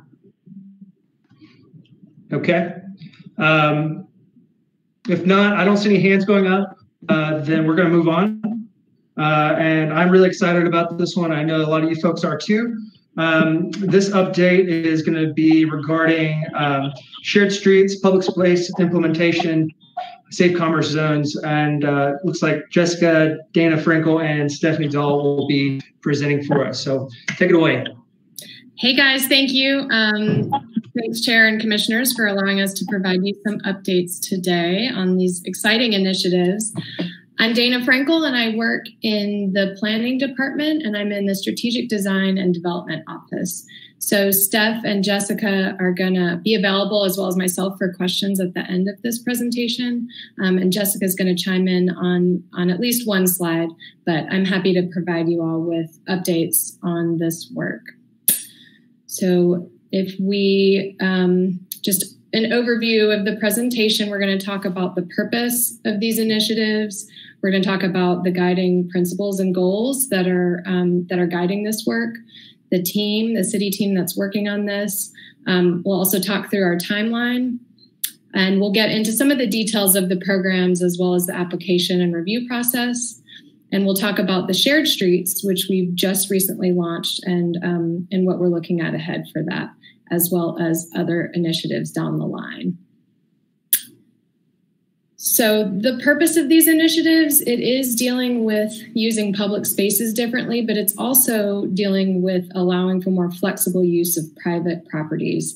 And what we want to do is to be able to facilitate safer distancing measures and specifically support economic recovery and allow businesses to expand into both public and private spaces in order to open or continue to operate safely. So this work is very much aligned with public health guidance that, as we know, is evolving and changing, but the goal is to be able to support the community and being able to distance and be safe and support our business community. And just to expand on that a bit, so we've laid out some guiding principles and goals. These are also available on the project page on the website. So some of you might have seen these already, but I'll highlight a few. Aligning with public health guidelines, supporting recovery of our local economy, and again, providing safe customer access to goods and services. We want to be flexible generally in this work to be able to adapt to the critical needs of our community and of our economy. And we're approaching this work as inclusively as possible. And I would say, approaching engagement in an equitable way. And part of what that means is we're working very directly with those who are being impacted. So in some of these areas where we're looking at these programs, and also working to better understand those in the most need that are facing challenges related to COVID-19. And we definitely, these programs, it's a way to test ideas. And a lot of these ideas aren't new. It's the type of thing that you all know a lot about, and making places more pedestrian oriented and, slowing vehicles down and making places safer for people. It's a great opportunity for us to learn what's working specific to COVID-19, but also learn more about what works well in our community, and be able to consider what what could be implemented long term. So that's definitely something that we want to do throughout this time. And now I'm not sure if I mentioned it, but we're committed to doing this work through the fall, so through October 31st. And things could change and adjust between now and then, but we want to commit to trying these initiatives for at least that period of time. And we are working to have an equity lens in terms of how businesses are being prioritized or how applications are being processed. Want to be as responsive as possible, and we want to be able to adapt as we go without compromising public safety. So public health and safety is the critical underlying foundation of this work. I think we can advance to the team. And I think really what I want to share here, we have a core team of city staff that are working on this, but we pretty much have every department involved. So there's a range of initiatives that we've rolled out and that we're working towards. And as I'm sure you can understand, that touches a lot of different departments and a lot of different staff people. So we're working as quickly as we can, but also being as thorough as possible to make sure that we're understanding any health and safety considerations and engaging with city staff as needed to make good decisions. We also are working with traffic planning and design. They're helping with some of the details of the traffic planning and the signage plan. The Asheville Design Center is helping with some of the signage for the shared streets, kind of the more fun signage, and also helping a bit with community engagement. And then we're also talking with Asheville on Bikes and other nonprofits about how to partner with them. That means potentially borrowing materials. Asheville on Bikes has extra planters from the Street Tweets project, so being able to leverage those types of resources in our community as well.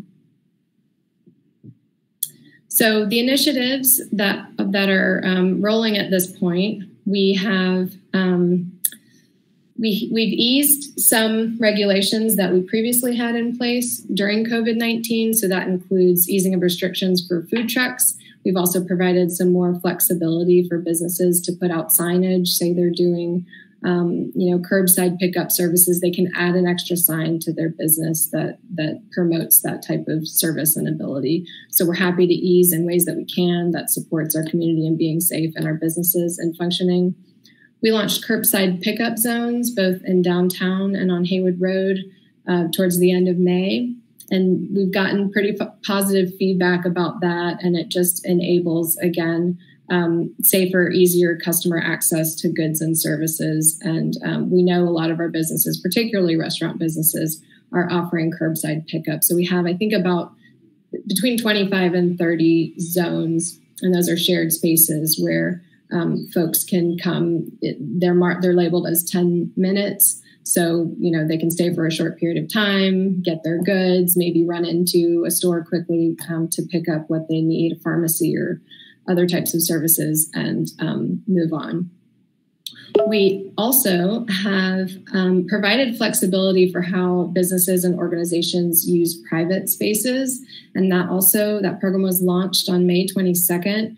And what we've seen that mean to this point is businesses using service parking lots and other available space around their place of business differently. So we've seen a lot of folks do expanded outdoor dining in some of their underutilized spaces. So we're seeing this more so probably applies on other types of commercial corridors than it would in a denser downtown environment. But we've seen it in multiple parts of town. And I have a couple photos that I'll show just a bit later. We also just launched at the beginning of June some more flexibility for how businesses and organizations can use public sidewalk space. Now, we do want to make sure that 6 feet of pedestrian space is still maintained, but in many of our downtown sidewalks, they're 10 or 12 feet, and businesses are able to put a few two-top tables against their business or put some tables along the curb, and we've seen a lot of businesses go through that process and utilize that. You may be aware the city did implement some full street closures, pedestrian-only areas during some of the protests in early June. That's not continuing at this point. And shared streets. And this is along the lines of some of the ideas we heard from some of you all.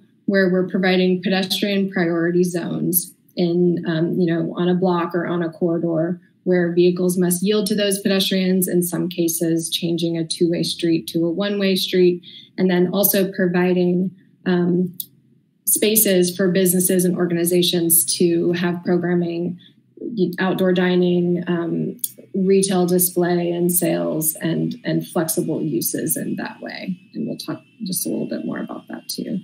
And we also, so that was launched just on Friday in the first district, where we installed that is on the block, so on portions of Eagle and South Market Streets downtown.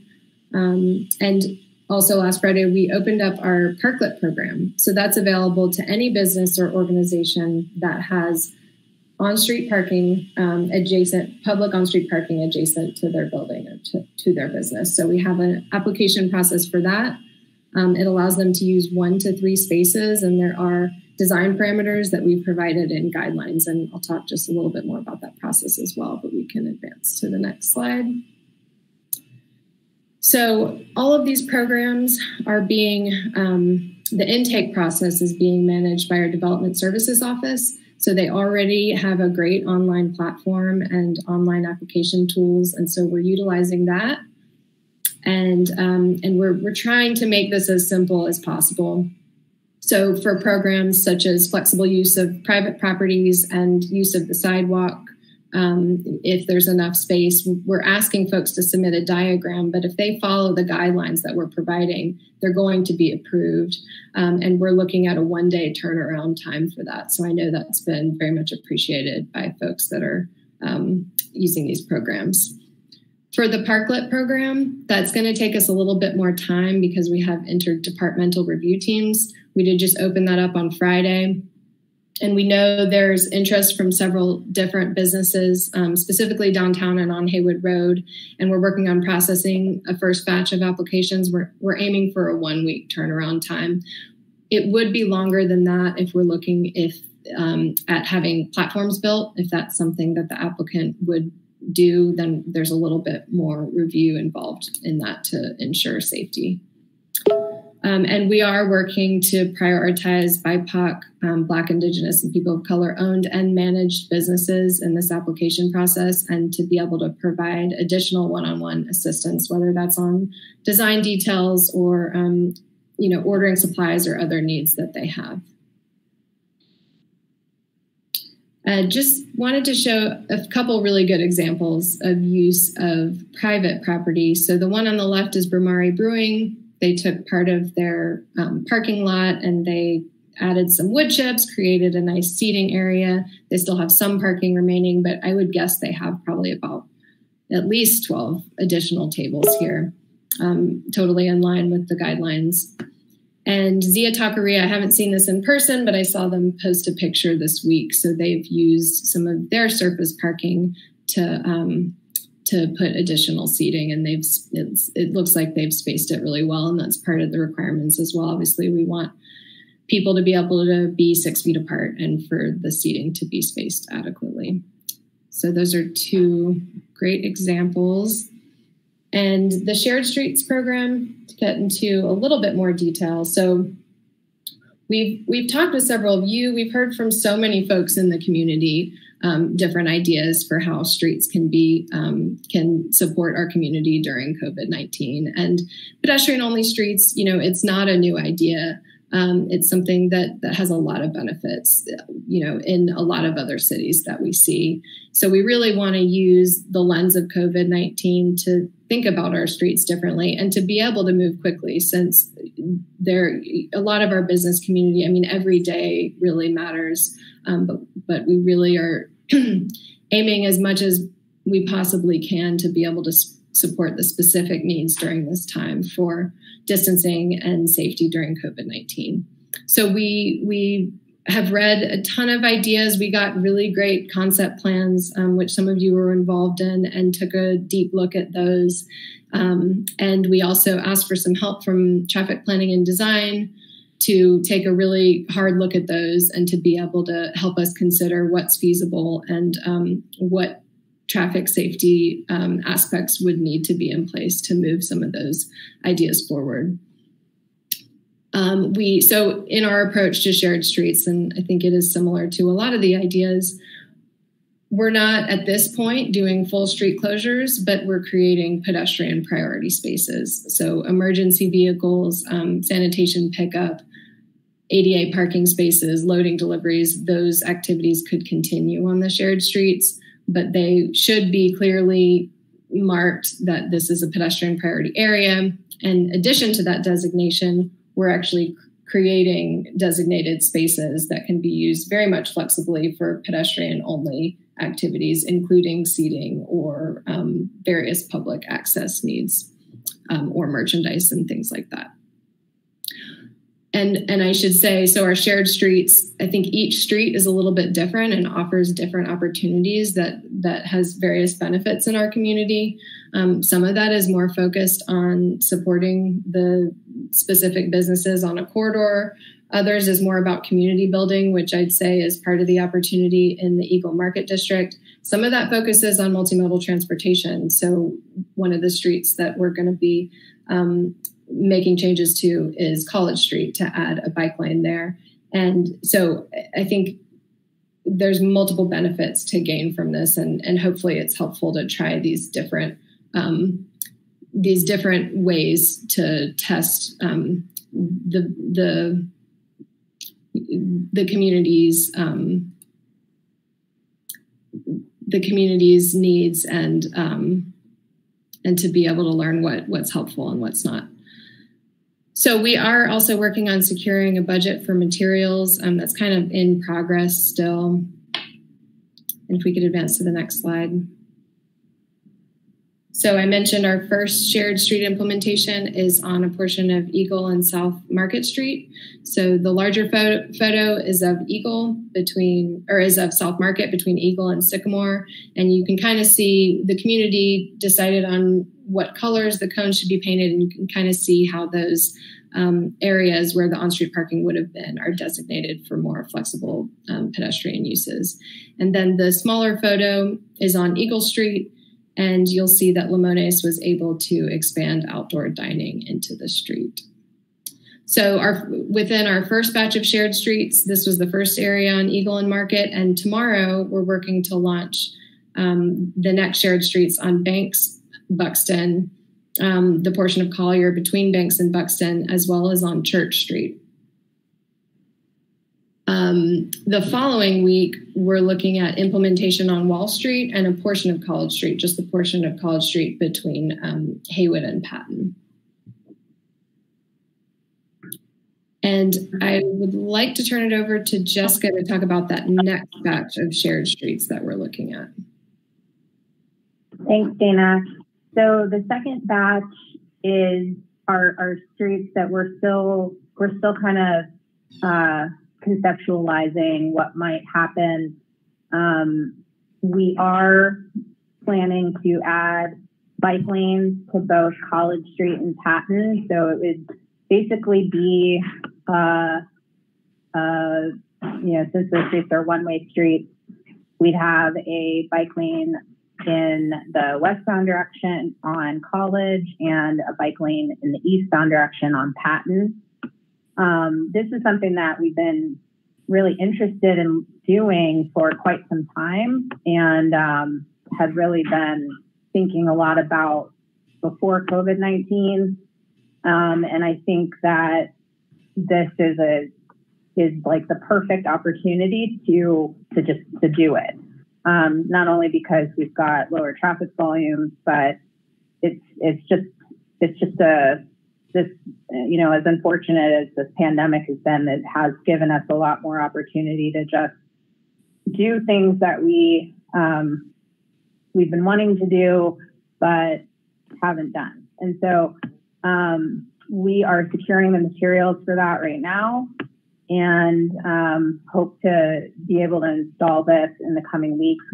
The second batch I don't have an exact timeline on, but I would say that it'll probably happen in July, at least as far as the bike lanes on College and Patton go. And then the other ones that we've listed here, some of those were, all of these were part of the concept plans that that the Multimodal and AOB shared with us, and we're looking at all of those streets. We've had some conversations about Lexington, and I think some of the business owners there had expressed potential, maybe not a full closure, but maybe some kind of like weekend closure that, you know, like an open streets kind of event that we might pursue with them on a weekend. But that's not to say that when we meet directly with those businesses that there might be a different idea that comes out of it.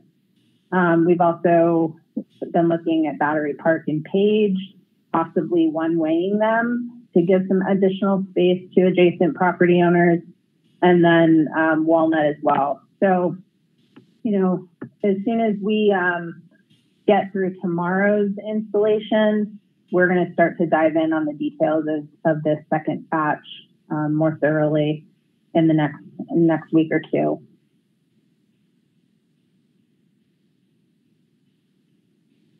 Thanks, Jessica. I can hop back in. In addition to looking at the next round of shared streets, we're looking at other opportunities to support our business community and specifically to support our Black and BIPOC businesses through more flexible use of public properties. And that could mean vending opportunities or other things like that. I know now, and the governor just during this meeting extended phase 2 for 3 more weeks. And so we're not doing special events at this time. So we need to watch that guidance really closely, but we're definitely thinking about and working on with various staff members, including our business inclusion office, opportunities that can support our community. And looking at, so some of this work does focus on downtown and a lot of it focuses on commercial areas, but we want to be able to look at ways to support the community in other areas as well, including residential areas. And I know that we've heard some recommendations and ideas on that. And we have to be flexible to make adjustments.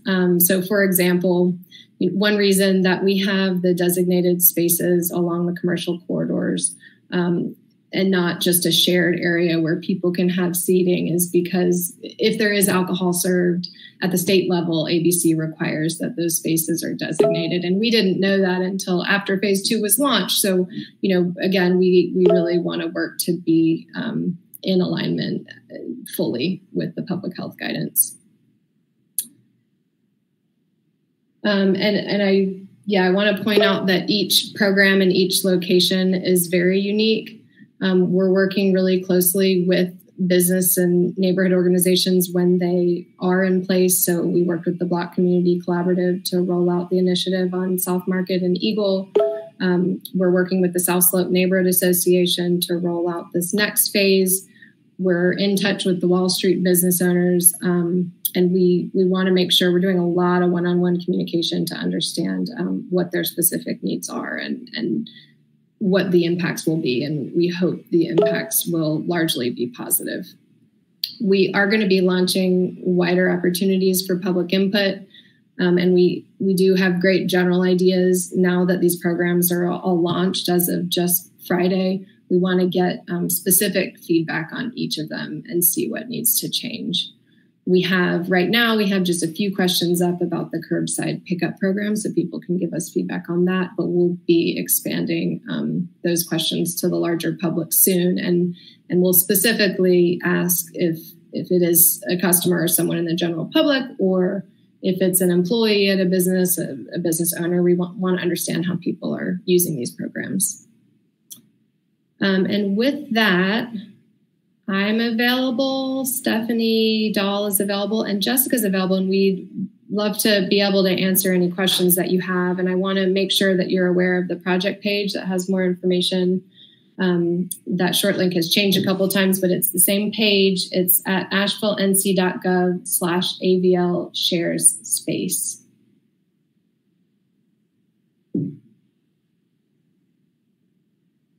Thank you so much. This is Kim talking. I just wanted to say I'm grateful to see Eagle Market Street prioritized as one of our historic Black business neighborhoods in a way that supports businesses owned by people of color in our community.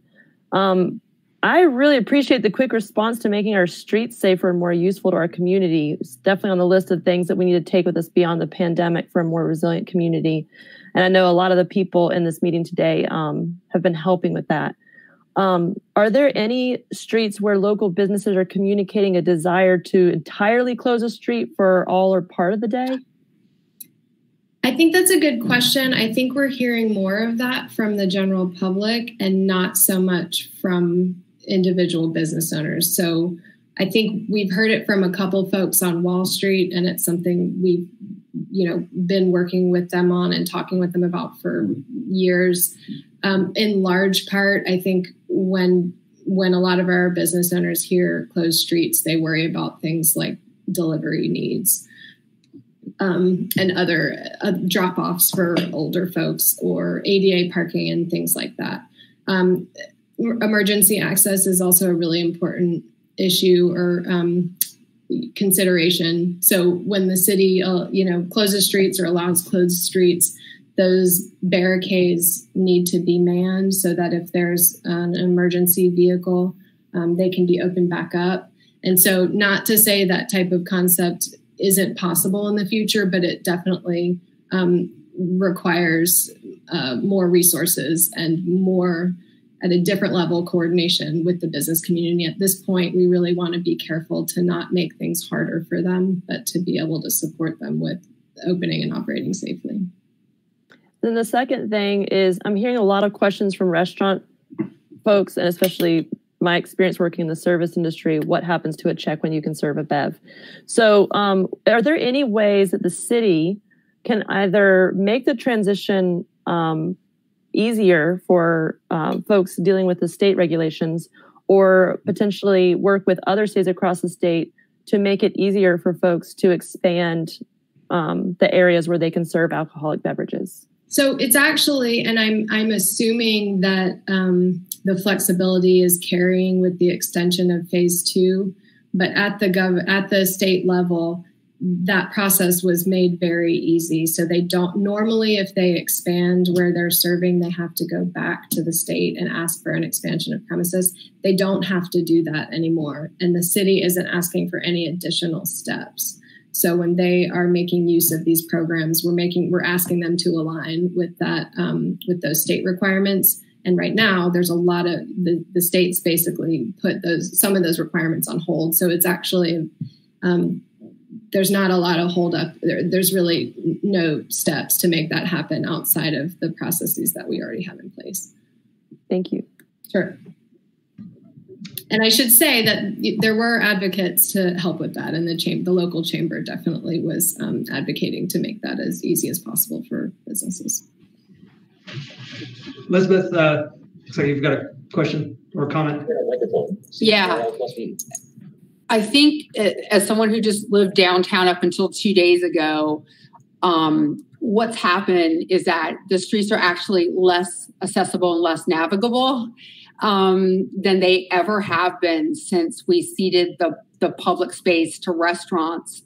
So one of the issues that I know it's been having, and I talked to a lot of downtown residents and people trying to navigate downtown, is that there's ADA violations all over the place. There's places, and Michael and some other folks walked around downtown with me, where there's things on the sidewalk in front of Chestnut, for example. You can't even hardly get by it. Yeah. There's places where there's 2 feet, 1 foot, and it's all over the place. I showed you guys, I've been sending you guys pictures of what downtown is like to navigate with all this signage and these things all over the place. We have a lot of people walking in the streets. I have pictures of people walking in the streets. I would say we had to walk in between parked cars and in the street about 80% of the time we're walking downtown. It's one of the reasons we moved up our move. We moved 6 weeks earlier than we were supposed to because we just could not stay downtown anymore as residents. And so I'm wondering, and everybody's heard this from me before, and I've emailed everybody, from a pedestrian standpoint, and the same thing with Eagle Street. I will say when Eagle Street got done, I walked across the street. We drove it. The signs were tiny. I don't know if they're supposed to be bigger. They were 8.5 by 11 signs. You couldn't see the signs from a car. You couldn't see the sign to slow down. There was no speed limit. and a car you'd have to jog into where there was on-street parking, but the folks that live on Eagle Street hang out there usually on that. They used to there's a lot of people, and a few people in wheelchairs that would always be around there. And it is significantly less safer for them because you have cars doing this to jog around the people eating outside.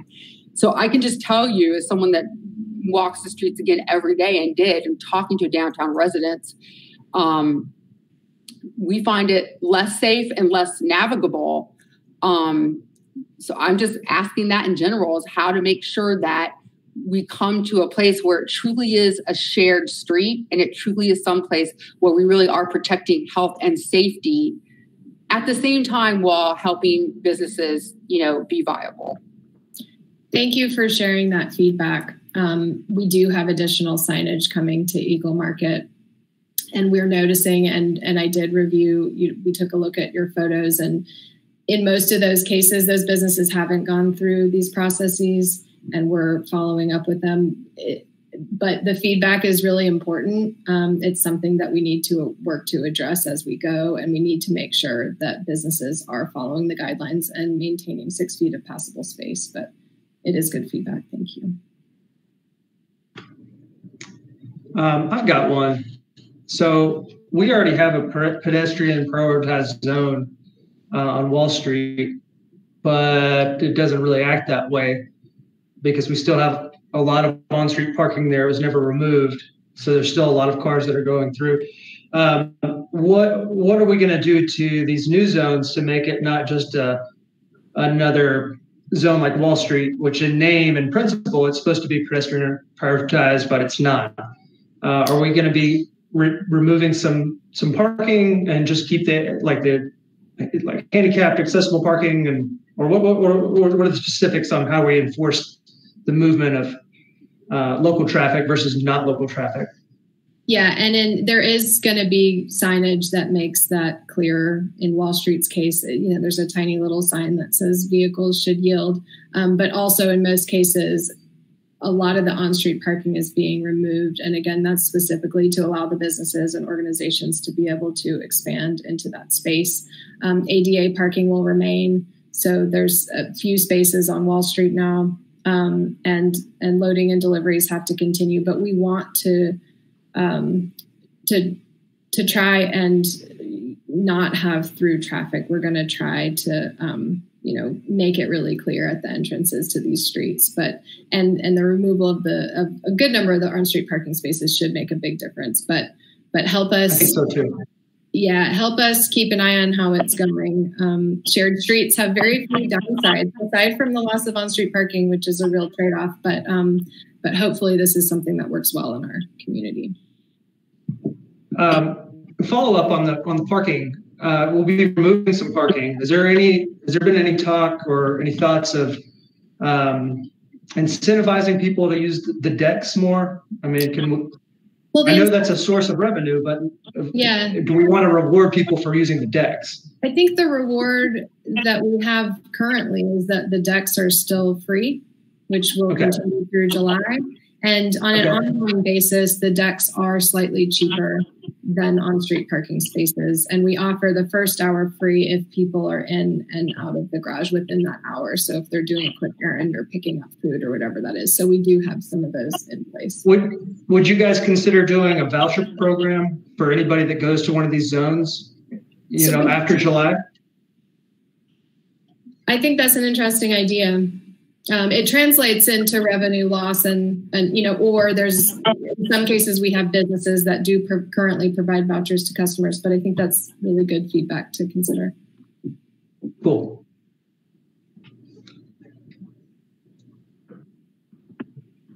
I do have one other question, but I don't want to hog up the airtime. Does anybody else have anything? Okay. Well, my other question is regarding the circulator route that basically the safe bike route that would connect different zones. So that's part A of the question. And part B of the question is, what are we going to do to expand these zones outside of the downtown corridor? So ideally, we'd like to have these spread across town so there's some equity there. So if they are spread across town, for example, if there were one to pop up in the RAD or Biltmore Village, what are we going to do to create safe bike routes that would connect all these zones? I think I'm going to ask Jessica to take this one if you could. So I have some of my staff looking right now at the circular concept that was provided to us. And we are looking at doing some of these things outside of downtown. Downtown's obviously been the big focus because it's I would argue that it's probably the place where the social distancing issues are the greatest. But we are looking at Biltmore Village, the RAD, etc. And so, I said there was a first batch and a second batch, but there's very likely to be additional ones after that. And so I don't have any specific info I can provide on the status of like the bike connection concept, but we're looking at that right now. Okay, obviously the reason I ask is that there's a lot of new riders that are out there. There are folks that are pulling out their bikes that haven't pulled them out in months or years. I'm one of those people. I had to do a tune-up on my bike, and it's terrible, and it's not in good shape. It's not really even that safe to ride, but I know I'm not the only one. So I'm really hoping, for safety's sake, and not just COVID, we'll do that. And Randy, I think you can weigh in on that as well. Yeah, so one thing we have to consider too is additional bike parking, because a lot of times we say, well, bikes can park to anything, the parking meters or whatever. But in this time where we're trying to share the space in a way that everybody can use it, we need to be careful that maybe a bike that would normally not take up important sidewalk space, by locking it to whatever's available, which is kind of what we have in Asheville, that won't work now, because we need to have that space designated for other uses. And so we really should be supplying some other bike parking in these zones. And that could be what we used to call plaza racks, which are a safe rack that is portable, and you can put it into a bike parking space, for example, or a car parking space.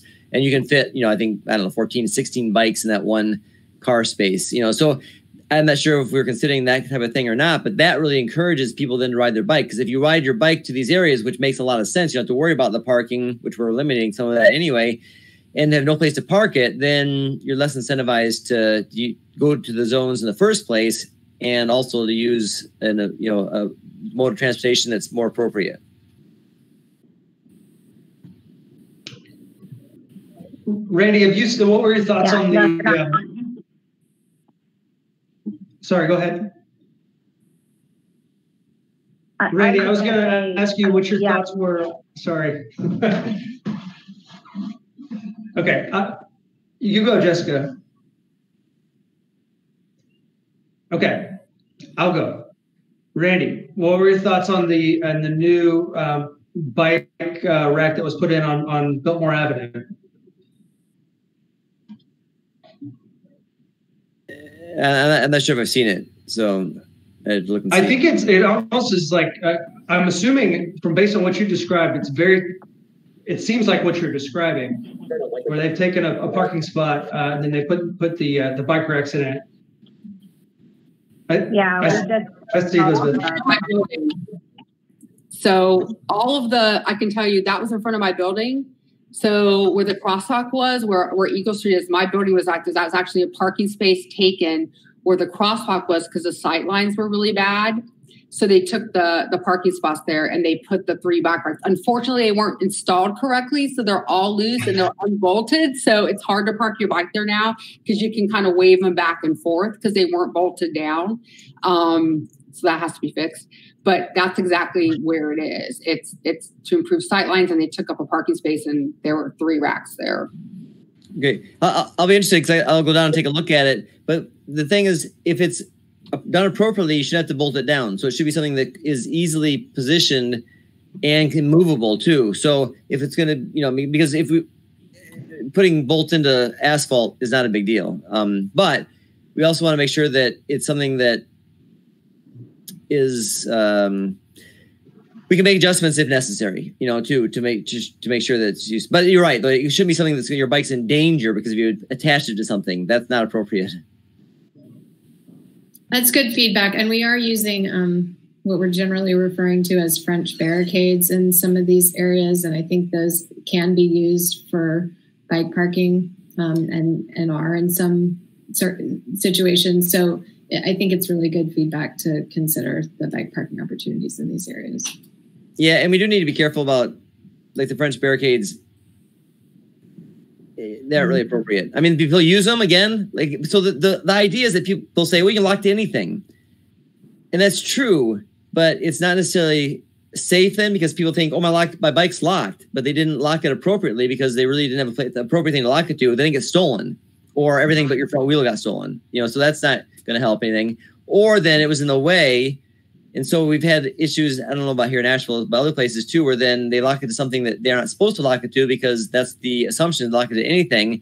And then the police come and take it away because they say, well, it wasn't locked to the right thing, but there was no signage or anything that to say where it should have been locked to. So we need to have a good strategy, is what I'm trying to say, about bike parking in all these areas. And so I can certainly help with that. I'm sure the Asheville Bikes can help with that too. But we shouldn't just say in one of those areas, oh, let's throw a rack here, or people can lock to this or this or this, without really thinking it through, because it ends up then being a deterrent rather than an encouragement.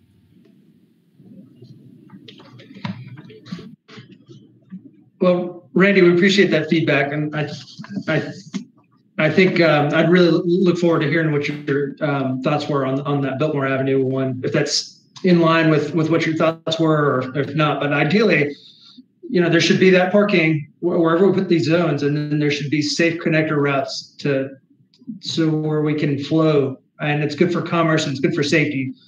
So I'm glad to know that you guys are looking at that. Thank you. I want to keep us moving because we're getting kind of past 5, and we got a couple other things left. Oh, geez.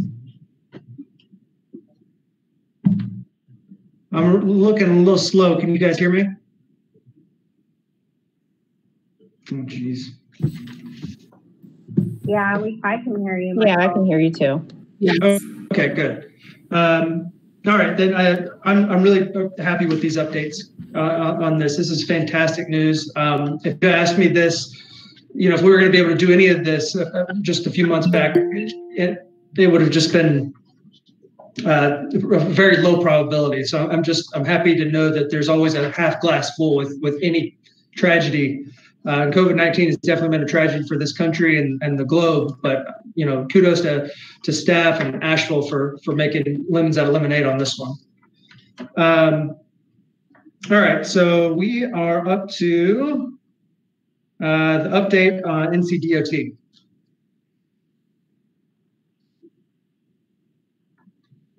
And that's going to be Jessica and Dan. Dan, are you here? Do you want me to do it, or if you're here, you can take it over? Okay, sure. Happy to do that. So the COVID-19 crisis caused the state's revenues for transportation to drop significantly, primarily the gas tax revenues. And those gas tax revenues are used for a lot of different NCDOT operations, and including providing their match to federal funds. And so that's caused a cash flow issue. The legislature sets a minimum balance for NCDOT, and they can't spend below that. And so they have dropped below that. And so how that impacts us is that because all of our federally funded projects, the funds flow through NCDOT, we are not only the city of Asheville projects, but just all the state projects in Asheville are all in the same boat, which is that they are delayed. And the state doesn't have any matching funds on our city of Asheville projects, and the federal funds are secure and are still available to us. Just we don't have a mechanism for getting them other than getting them through NCDOT. And we've looked at other avenues for receiving federal funds directly, and there really aren't any other remedies to that.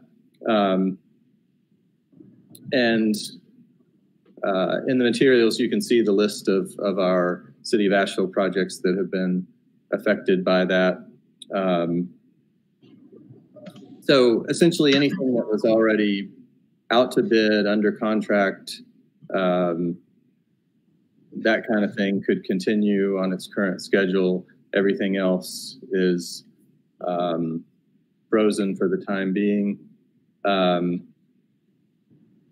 Working with the French Broad River Metropolitan Planning Organization and NCDOT, there are a possibility that the state will be able to allow a small number of projects to continue.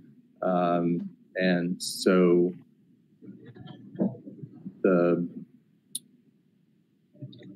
leadership of the MPO got together and to discuss it and ask the city for input on which projects we would continue. And our recommendation was the Nasty Branch Greenway and the Onteora Boulevard sidewalks, and those two primarily because of timing issues. Those are the ones that are close to being ready to go, and some of the others the cash crunch issue might resolve by the time they're ready. So the MPO leadership did meet, and region-wide, they are recommending the Nasty Branch Greenway and Riverside Drive, Town of Woodland Greenway, NC 251 to proceed on schedule. So we're still waiting to hear how that plays out, and but for now it's a waiting game. I did see where in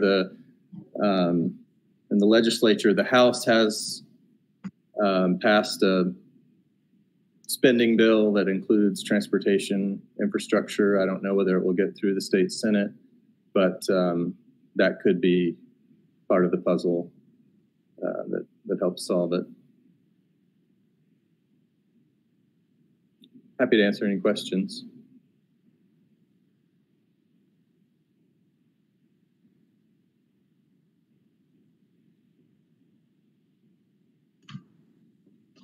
Okay. Well, we appreciate the update on that very much. This is kind of we're definitely in flux right now, so it's nice to get some info on that. Do we have any comments, questions, guys? I want to keep us moving. Okay. Does that conclude Dan and Jessica? Yeah, I think so. And okay. Since Lucy Crown is up next, she knows a lot about the issue too, so she may include some of that in hers. Okay. So are we ready to move on to this one Greenway? So, I'm ready if you are. Okay, Lucy, that sounds great. Take it away. I'm really interested in this one. This one is right next to my home here in Oakley, so I'm personally interested. Okay, great. Janet, I need for you to stop presenting so I can bring up the presentation. And for those of you who don't know me, I'm Lucy Crown. I'm the Greenway Planner in the Transportation Department. And let me bring up my presentation for you. Today, I want to talk with you about the Swananoa River Greenway. For the past year, we've been working on 2 different studies in the corridor to take a look at implementation. And so the goals of this presentation is to give you a comprehensive knowledge of what we've learned and present the opportunities and constraints that we found and what decision we made moving forward to use with our bond funds. Before we get started, I just need to give you a brief background on how we do greenway planning.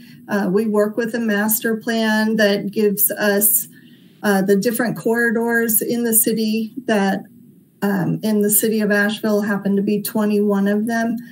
And the Swannanoa Greenway is this one right here that is highlighted in bright green.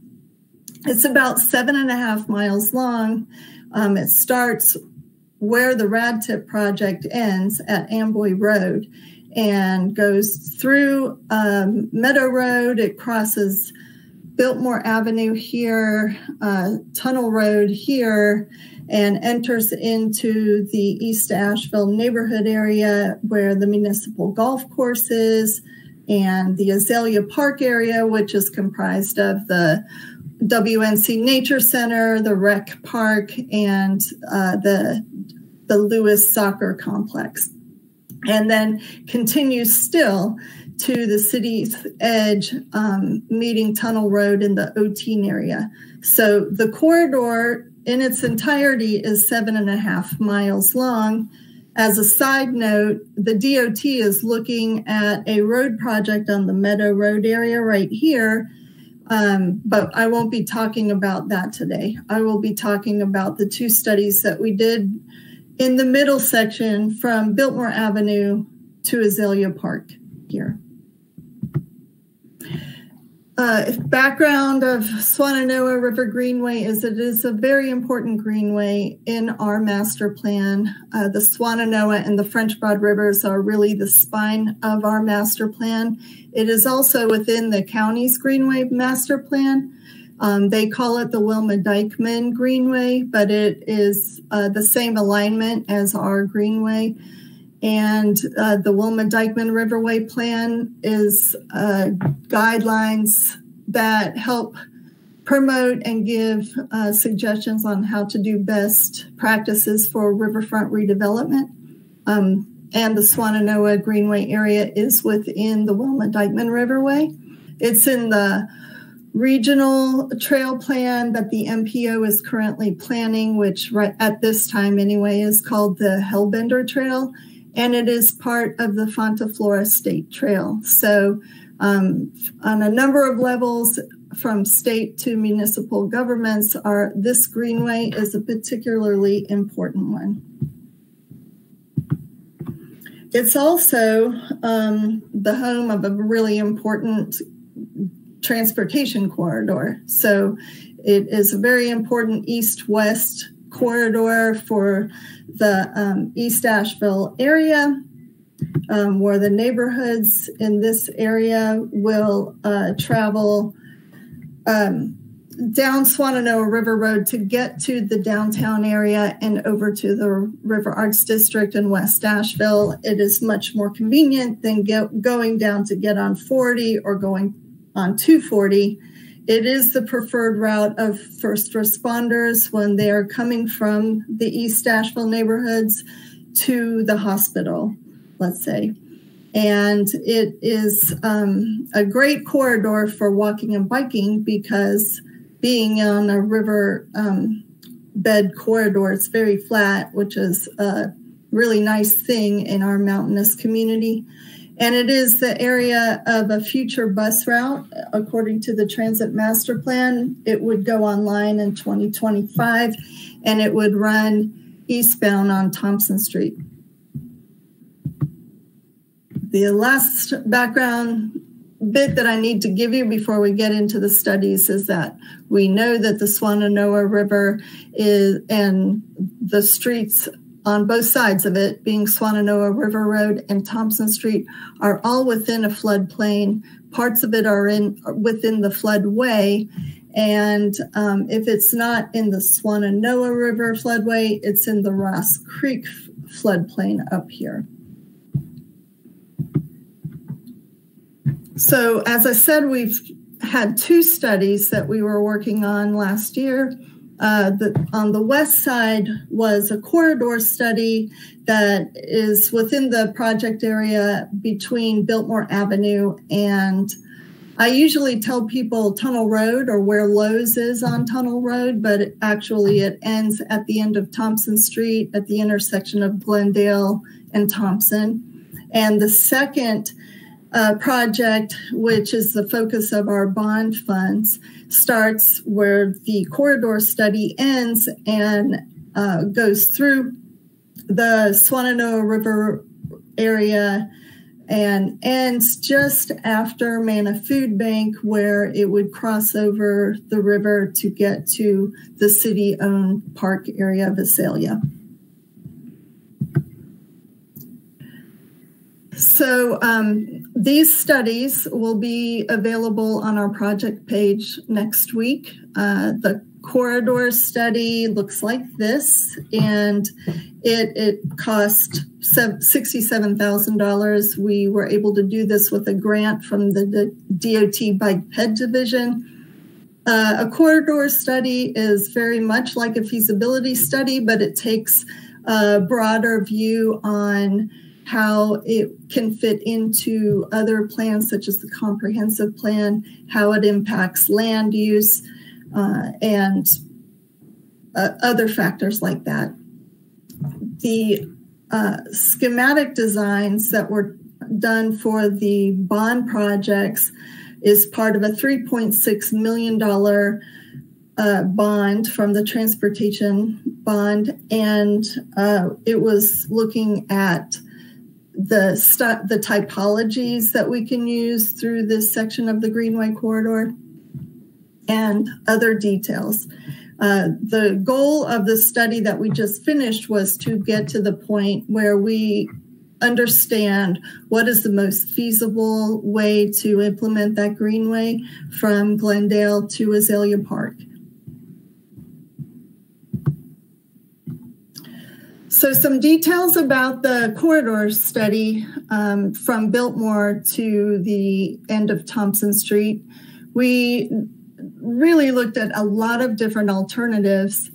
Entering into the study, we had our expectations set on using Thompson Street, since it is a city-owned road, turning it into a one-way street and using half of the roadbed as the Greenway corridor.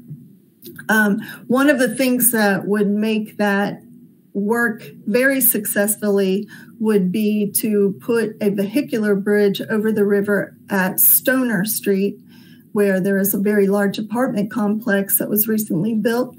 And that would have definitely improved the congestion and flow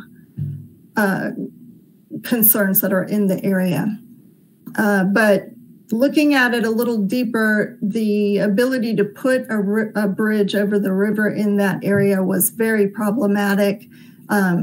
Nothing is impossible, but it was going to take heaps and heaps and heaps of money to be able to build a bridge that would be higher than the flood area, and it would have taken a lot of land to be able to do it. So moving away from that, we looked at the Swannanoa River Road area. It definitely became the most feasible option for us to work with. And the fact that the DOT is working on a project, which I will talk about in a few slides, makes it even more cost efficient for the city with their complete streets policy that's in place now. A multi-use path along the road would be something that they would pay the majority, if not all, of the expenses for.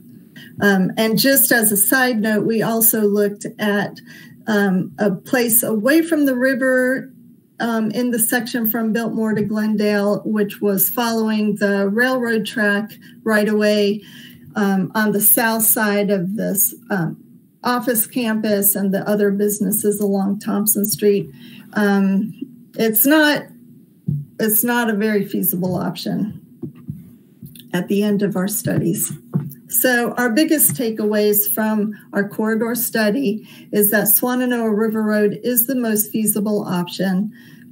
There's more room to move away from the river there, and fiscally has the best cost efficiencies. And as I said, Thompson Street had more constraints than we had anticipated. And without the vehicular bridge, it just was not going to be a product that anyone would have been happy with. Another point that we ended with at the end of our studies is the fact that the intersection at Biltmore, where you cross over to Meadow Road, is not within the scope of work of our studies, and it is also not within the scope of work of the Meadow Road improvements that the DOT is doing. It is tricky to figure out how to cross Biltmore. It would possibly require a mid-block crossing, which the DOT is never very in favor of trying to do. But even if we took a straight shot from Meadow Road to Bryson, which hooks into Swannanoa River Road, there would be need for future studies to figure out exactly how that would work. Moving on to the schematic designs of the bond project. As I said, we looked at a lot of different alternatives on how to get through the plan. The presentations that you have in your agenda have links to these reports, so you can take a look at them in your own convenience. I just put some of the pictures in the presentation to give you an idea of the sections that we looked at. Within the section that we have studied, we would be traveling under Wood Avenue and traveling under the I-240 bridges instead of trying to cross over them.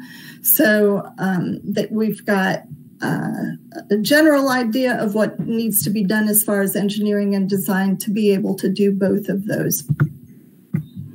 And as we move farther down Swannanoa River Road, after Tunnel Road, after the Walmart intersection at Bleachery Road, we would be working definitely on the area from between Swannanoa River Road and the Swannanoa River. One of the advantages of that is that we own many of those parcels, which we purchased in 2004 after the hurricanes with FEMA buyout money. So that will make it much easier to implement than the other side of the river. So working on the Swannanoa River Road side of the river on the majority of both sections that we've studied is the most feasible way to do that. Fiscally, again, it has the best cost efficiencies if we work with the DOT designing a multi-use path along the Swannanoa River Road, where they would be helping us pay for that and taking on a great cost share of that, if not the entire cost. Speaking of the DOT projects, I just want to touch on them briefly. They follow exactly our project areas. In fact, we share a consultant who is on our team as well as theirs, who are doing the hydrology studies primarily. And they've been an enormous help as acting as a connective tissue between both projects, keeping both teams aware of the findings and opportunities and constraints of both projects. But the one on the west side is a project that has a budget of about $23 million. And the one on the east side, it has a budget of almost $11 million. Currently, and that this is, let's say, as far as I knew a few months ago before we went into COVID lockdown, they were conducting hydrology studies in the area. Their timeline for these projects were the same for both projects, and they were finishing up their designs in 2020, which we now know is going to be delayed. Land acquisition was scheduled for 2022, and construction was slated for 2024. And at this point, I would bet good money that all of that is delayed. Knowing that the DOT is doing hydrology studies now, we've asked them to consider a couple of scenarios that would make not only a better greenway product, but a better road product. If you were to notice as you're driving down Swannanoa River Road, the road is a very old style road, and it is built very close to the top of bank of the river in some areas, and very close to buildings on the other side. It's a very flood-prone area, as I've told you, and their hydrology studies have seen that even just resurfacing the roads would cause a rise in the floodplain, which is something that they can't do without a lot of further studies. So we've asked them to take a look at two scenarios, and I want to stress that these are extremely conceptual plans. There's been no more studies in depth than a mere scratch of the surface, but the two concepts, and I'm not expecting you to be able to see or comprehend these pictures, but if you look at in your own time, these links will open them up for you. One is a low impact concept where they would push the road out of the floodplain, and that would make room for the greenway between the road and the river, possibly using the existing road bed. But another scenario is called the resiliency concept, which would in fact make, in theory, I'm not going to say in fact, would make a better road project for them, moving their road far away from the floodplain, and would also allow us to have the greenway out of the floodplain. It would require a lot of land acquisition, but still have room for redevelopment and possibly, as a future and separate project, flood storage. So in this picture here, the blue areas would be a flood storage area, which would help immensely in this river corridor with flooding. The orange area is possible redevelopment areas, and these green areas would be areas that are within the floodplain and not conducive for good redevelopment that we would suggest should remain as open space. And then the third project that's going on is being done by Mother Nature. I'm going to see if I can show you this video of Swannanoa River Road corridor during a heavy rain incident. I'm going to stop it right here. This is Swannanoa River Road. This is Caledonia and the tobacco warehouse already underwater. The utility lines here are right at the edge of pavement. And as you can see, there are sections that are very, very close to the top of bank. These trees are on the top of bank. Some of them are already falling into the river because the banks have eroded with the repetitive flooding that we've had in the last couple years.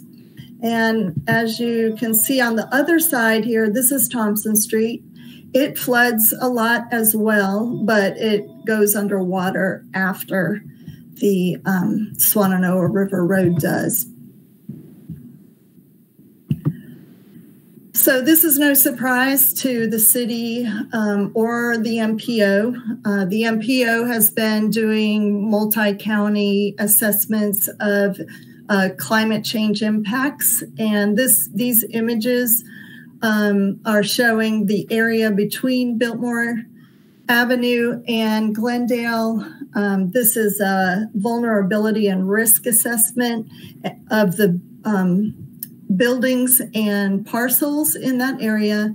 And as you can see, most of them are bright red, which means they are very high on the vulnerability and risk scale.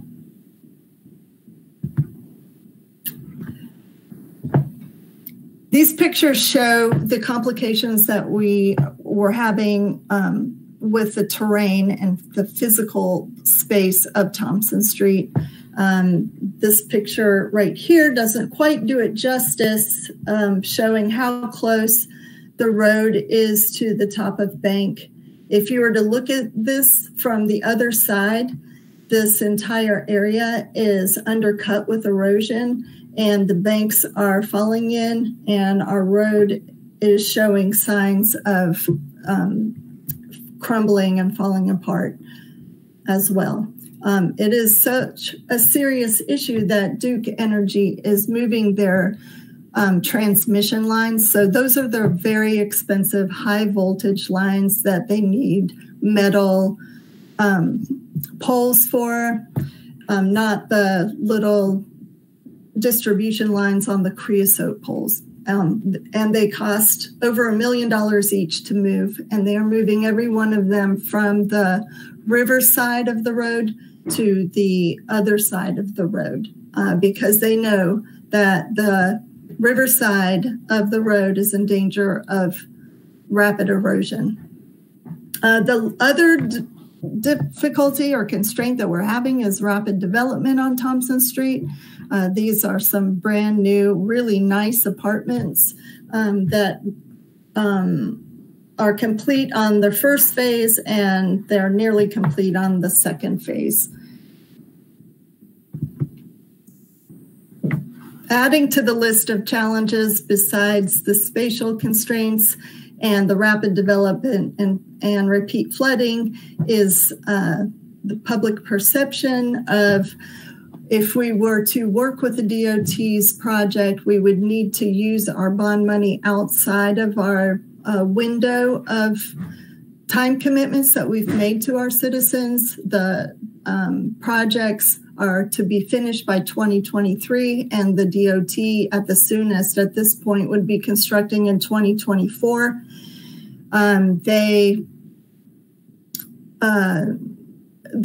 It is not illegal for us to push our funding to a future year outside of the window, but we really don't want to do that for public perception and because we really want to do a good job getting our projects finished within the bond window. So timing and public perception and funding, especially if we're looking at the resiliency plan, which would require quite a bit of land acquisition, are all added stresses to getting these sections of the Greenway built.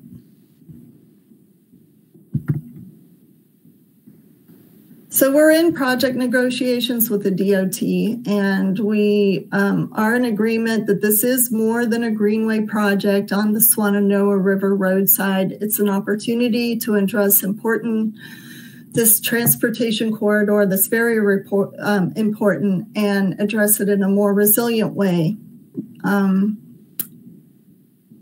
We'll know more later.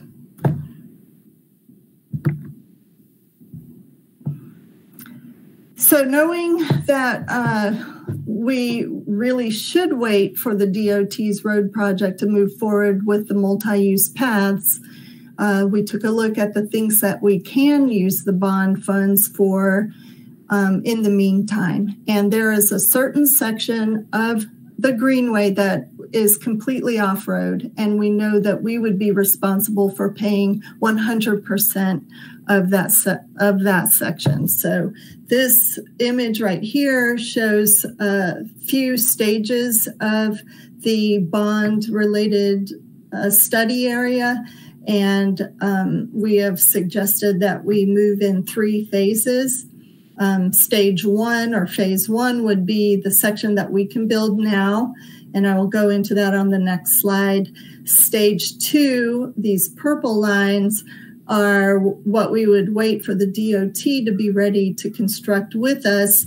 And stage 3 would be after Manna Food Bank needing a pedestrian bridge to cross the river to enter into the Azalea Road complex. So this is the section that we will be using the bond project 4. It starts at Glendale Avenue at the end of Thompson Street. It follows the river on the south side. So the Swannanoa River Road's on the north side of the river. We would be building a greenway on the other side of the river at this section. And it would follow to Wood Avenue. At this point, we would have a spur for people to be able to get up to South Tunnel Road where there is a bus stop.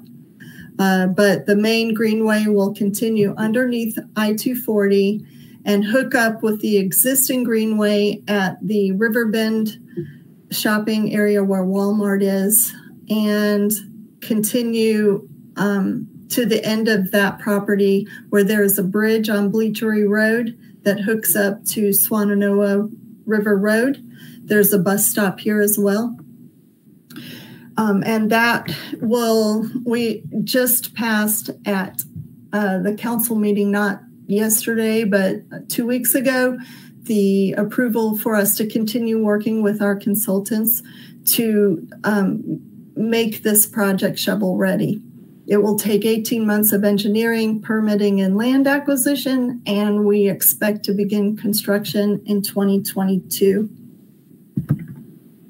Another section that we'll be looking at during stage 1 is a natural surface trail that would begin after, if you know where Cheddar's restaurant is in the Riverbend shopping area, it is the end of the Riverbend Greenway, and following the river on the south side, we would make a natural surface trail here that ends up going through a very big open field at the River Ridge condos and eventually terminates at Fairview Road and Swannanoa River Road. So it could easily hook up with the multi-use path on Swannanoa River Road, making a great hiking loop here.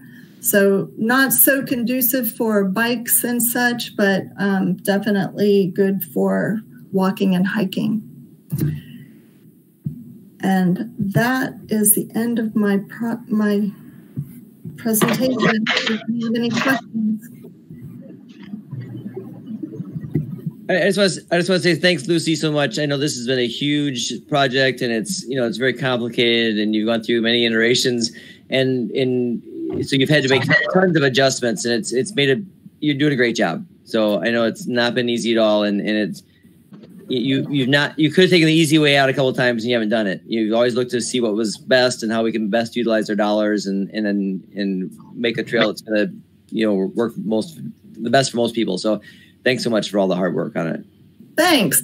I have to give credit to my partners in the Capital Project Department, Vinnie Sullivan, who I know is silenced online and can help me answer questions, and our consultants have been great.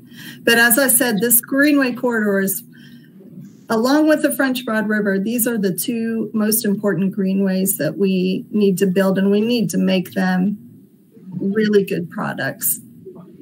And a lot of people on them. I'd also like to say thank you, Lucy, and your team, because it couldn't come quick enough for the residents over here on the side of town. We're some of the most hemmed in folks in Asheville. We have got a lot of need over here, so it'll be really fantastic when that happens, and we look forward to it. Thank you. You bet. Okay, well, let's keep moving. I think that was the end of presentations. We're on to unfinished business, Multimodal Commission 2019 annual retreat. I'm not exactly sure what we're going to discuss, but I'm hoping Jessica can fill us in. Nothing necessarily to discuss. I just wanted to keep that on there for reference. Okay. If anybody's got any comments on the retreat, please make them. Otherwise, we'll keep moving. Okay. So on to general committee updates. It's a little different this time because many of our committees that we serve on are not functioning right now. And I'd like to go on record saying that that's a huge piece of this meeting that's missing. If we're not able to go and meet with our subcommittees, we're really not doing. We're not meeting our full potential as commission members. So we look forward to the opportunity to start those meetings back up. But it looks like we do have a little bit from the Transit Committee. Or Elizabeth, is there anything you were prepared for on this?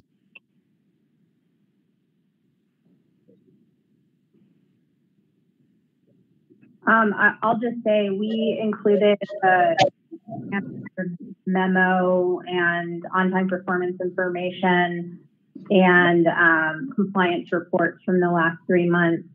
And in the interest of time, I encourage you to read the Transit Monthly memo because we included a lot of updates and information about various projects that are going on that we don't really have time to talk about today, but there's stuff about the transit center renovation, grants that we've applied for, and a lot of other good stuff in there. Okay. Does anybody have anything that they'd like to comment on relative to their committees? I know that they haven't been functioning in a official capacity, but I know that we've still been liaising with them. So if anybody'd like to bring us up to speed or not, that's fine. I think that, sorry, I had work going on outside. I couldn't hear anything. So yeah, I don't have it in front of me, but I emailed everyone on Multimodal and I can make it public. We can make it part of the notes, just kind of the basic transit updates. But I think we have a lot to get through in transit. It's too late in the meeting. So I guess I would say, let's hope the Transit Committee meets in July. We can kind of parse through this and dive deep into all this information. I will be actually the chair of transit until July because we haven't been convened. So I will be remaining for that meeting to transition in a new chair. So I'm hoping we can dive deep into all the transit information. Yeah, and I'd like to make sure that gets prioritized on our next meeting. This one obviously has gone long, but we haven't met in months. So I'm hoping we can get do a deep dive on some of these committees on our next go around. Is there anybody else? Joe? Yeah, hey Michael. Elizabeth, I guess maybe just a quick, I was reading through some of the transit stuff and, I don't know, it could be that I missed this way back, but I just saw something on the digital signage project. I was just curious why UNCA was one of the locations for the digital signage. Just a question, like why? They all have phones, they all stare at them all day long. Perhaps there's a better place for a digital signage than at UNCA for the bus. Maybe. Well, there used to be one there. So we wanted to, there used to be one there and there used to be one at the Piscoview Apartments. And so we just wanted to reinstall that. And I hear what you're saying. I think that, there's still a lot of folks out there that don't have smartphones, and we just want to make sure that we've got some of our more popular stops covered. And we just wanted to replace what we used to have. Okay. Yeah, I mean, I guess it was a question kind of in light of everything that's going on. Is it maybe the best place, the best use for that money to be there? And yeah, that was, like I said, just curious as much as anything.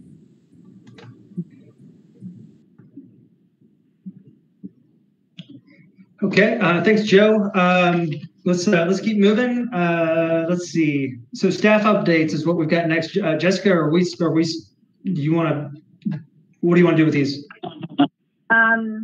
I don't really have anything to speak to. There's been some recent committee meetings for the aesthetics committee for I-26.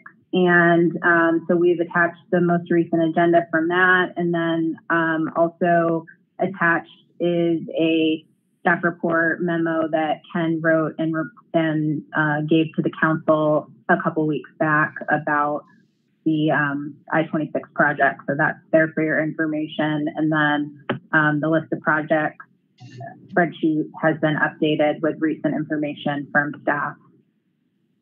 Okay, very good. I just had a question real quick on the Biltmore McDowell, which I want to ask about that every meeting. It says that the under contract negotiations and the project would start in the spring of 2020, and it's summer of 2020. So I don't know if that's being held up by the COVID stuff or if it just hasn't been updated, but it just doesn't seem current right now on the update. Yeah, I guess Dan didn't get a chance to update that part, but yes, it's on hold. We do have someone under contract. I mean, it's not completely on hold. We have somebody under contract that's doing some of the preliminary data collection, but one of the things is that we usually do in data collection is, take traffic volume counts and things of that nature, but we don't want to do that right now since it's not really reflective of the norm. But there are certain things that we'll probably try to move forward on, including public outreach and potentially some like stakeholder meetings with folks in the adjacent areas like Mission and AV Tech and so on. So we're trying to move things forward that we can at this point in time. Okay. Anybody else? We good? Okay. So it looks like we got future agenda items. There's some that are listed here, but I don't know how we want to go through this. Do you want me to just read them out, Jessica? It's up to you, Michael. They're ones that we kind of had on the list for quite some time, and I don't really have any updates on any of them at this point, other than what I talked about recently or already about the right-of-way closure stuff. Okay. These all look good to me. The only one that I'd like to see added would be, and I think we might have been able to discuss it today, but I think Kim's already off the call. But we need to figure out what we're going to do to advertise her position, as well as any other vacancies that we've got. So I just want to make sure that's in the pipeline to get that done. And then if anybody else has got anything that they'd like to see on the agenda, Joe? Yeah, I've got a couple, Michael. One I had emailed you about was I think it would be wise, especially even in thinking about trying to bring on new members for the subcommittees and multimodal, to revisit the idea of changing the meeting date. It seems like it has kind of come up a few times, and I think some other committees are trying to look at it. Especially the ones that meet in the afternoon are perhaps problematic as far as grabbing a bigger audience of potential community volunteers.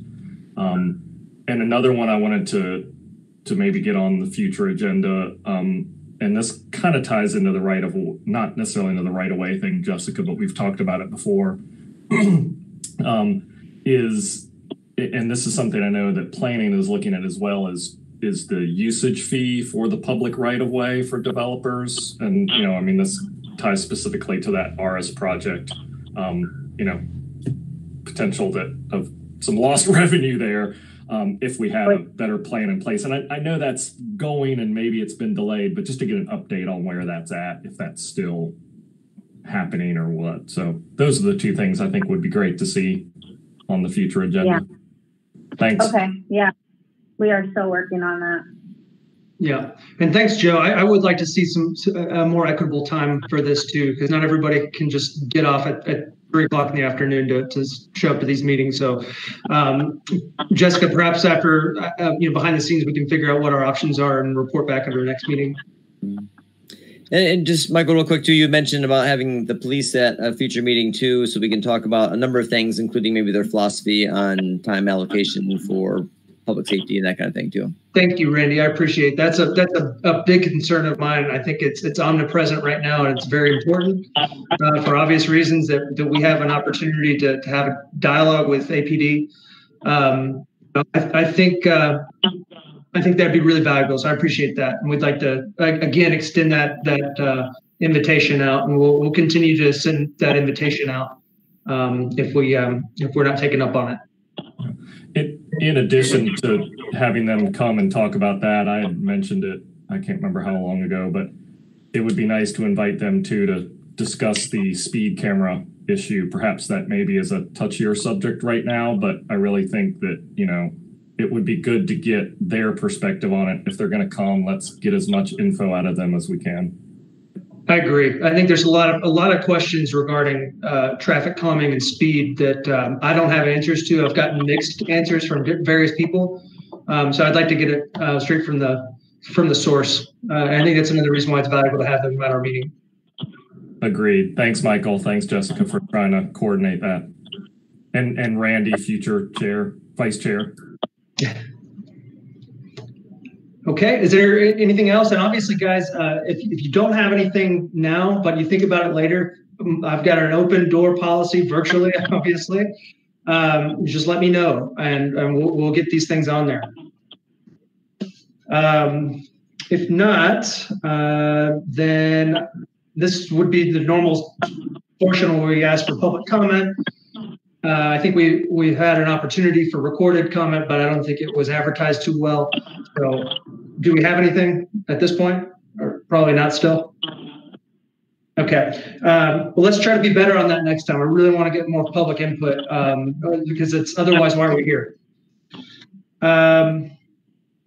So our next meeting will be on my birthday, July 22nd. So you've all been put on notice. It'll be at, for now, 3 o'clock.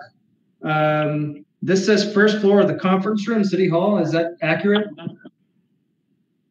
Or Yeah. TBD? Okay, I'm gonna cross that out. So yeah, it'll be virtual at this point. Okay. And you have to bring your own birthday hat, Michael. Okay, you got it. I'll be working on it. Hey, Jessica, I'm just curious. I know next week Planning and Zoning is having our first meeting in a while over at the Civic Center. Is that maybe going to be a dry run for the rest of these committees, perhaps? I have no idea. That's the first I've heard of that. I think a lot of it has to do with the timeliness of voting and the whole, if you can't really do it's like the city council, if they do a vote virtually, it doesn't actually get recorded until the next meeting, and with planning and zoning issues, it kind of needs to be done and moved next. So, I mean, I know they sent us a layout of that banquet hall, and they've definitely thought through it. So I just wasn't sure if that was perhaps a precursor. Possibly. I know that the quasi-judicial, which is what P&Z is a priority. So I'm sure that has something to do with it. And also, if you haven't seen, the governor just extended our phase 2 for another 3 weeks. And we're all required to wear face masks, which I'm sure we all already have been doing. Yeah, we should be. All right, folks. Well, I appreciate everybody sticking in there. It was a long one. It was a marathon today, but we had a lot to get through, and I think we did. It was really exciting to be able to get updated on the things we did, and I'm really excited about the team that I get to work with. So I guess if anybody's got any comments, I'll take them. But if not, I will move to adjourn without any objection. We'll gavel this out. There you go. Okay.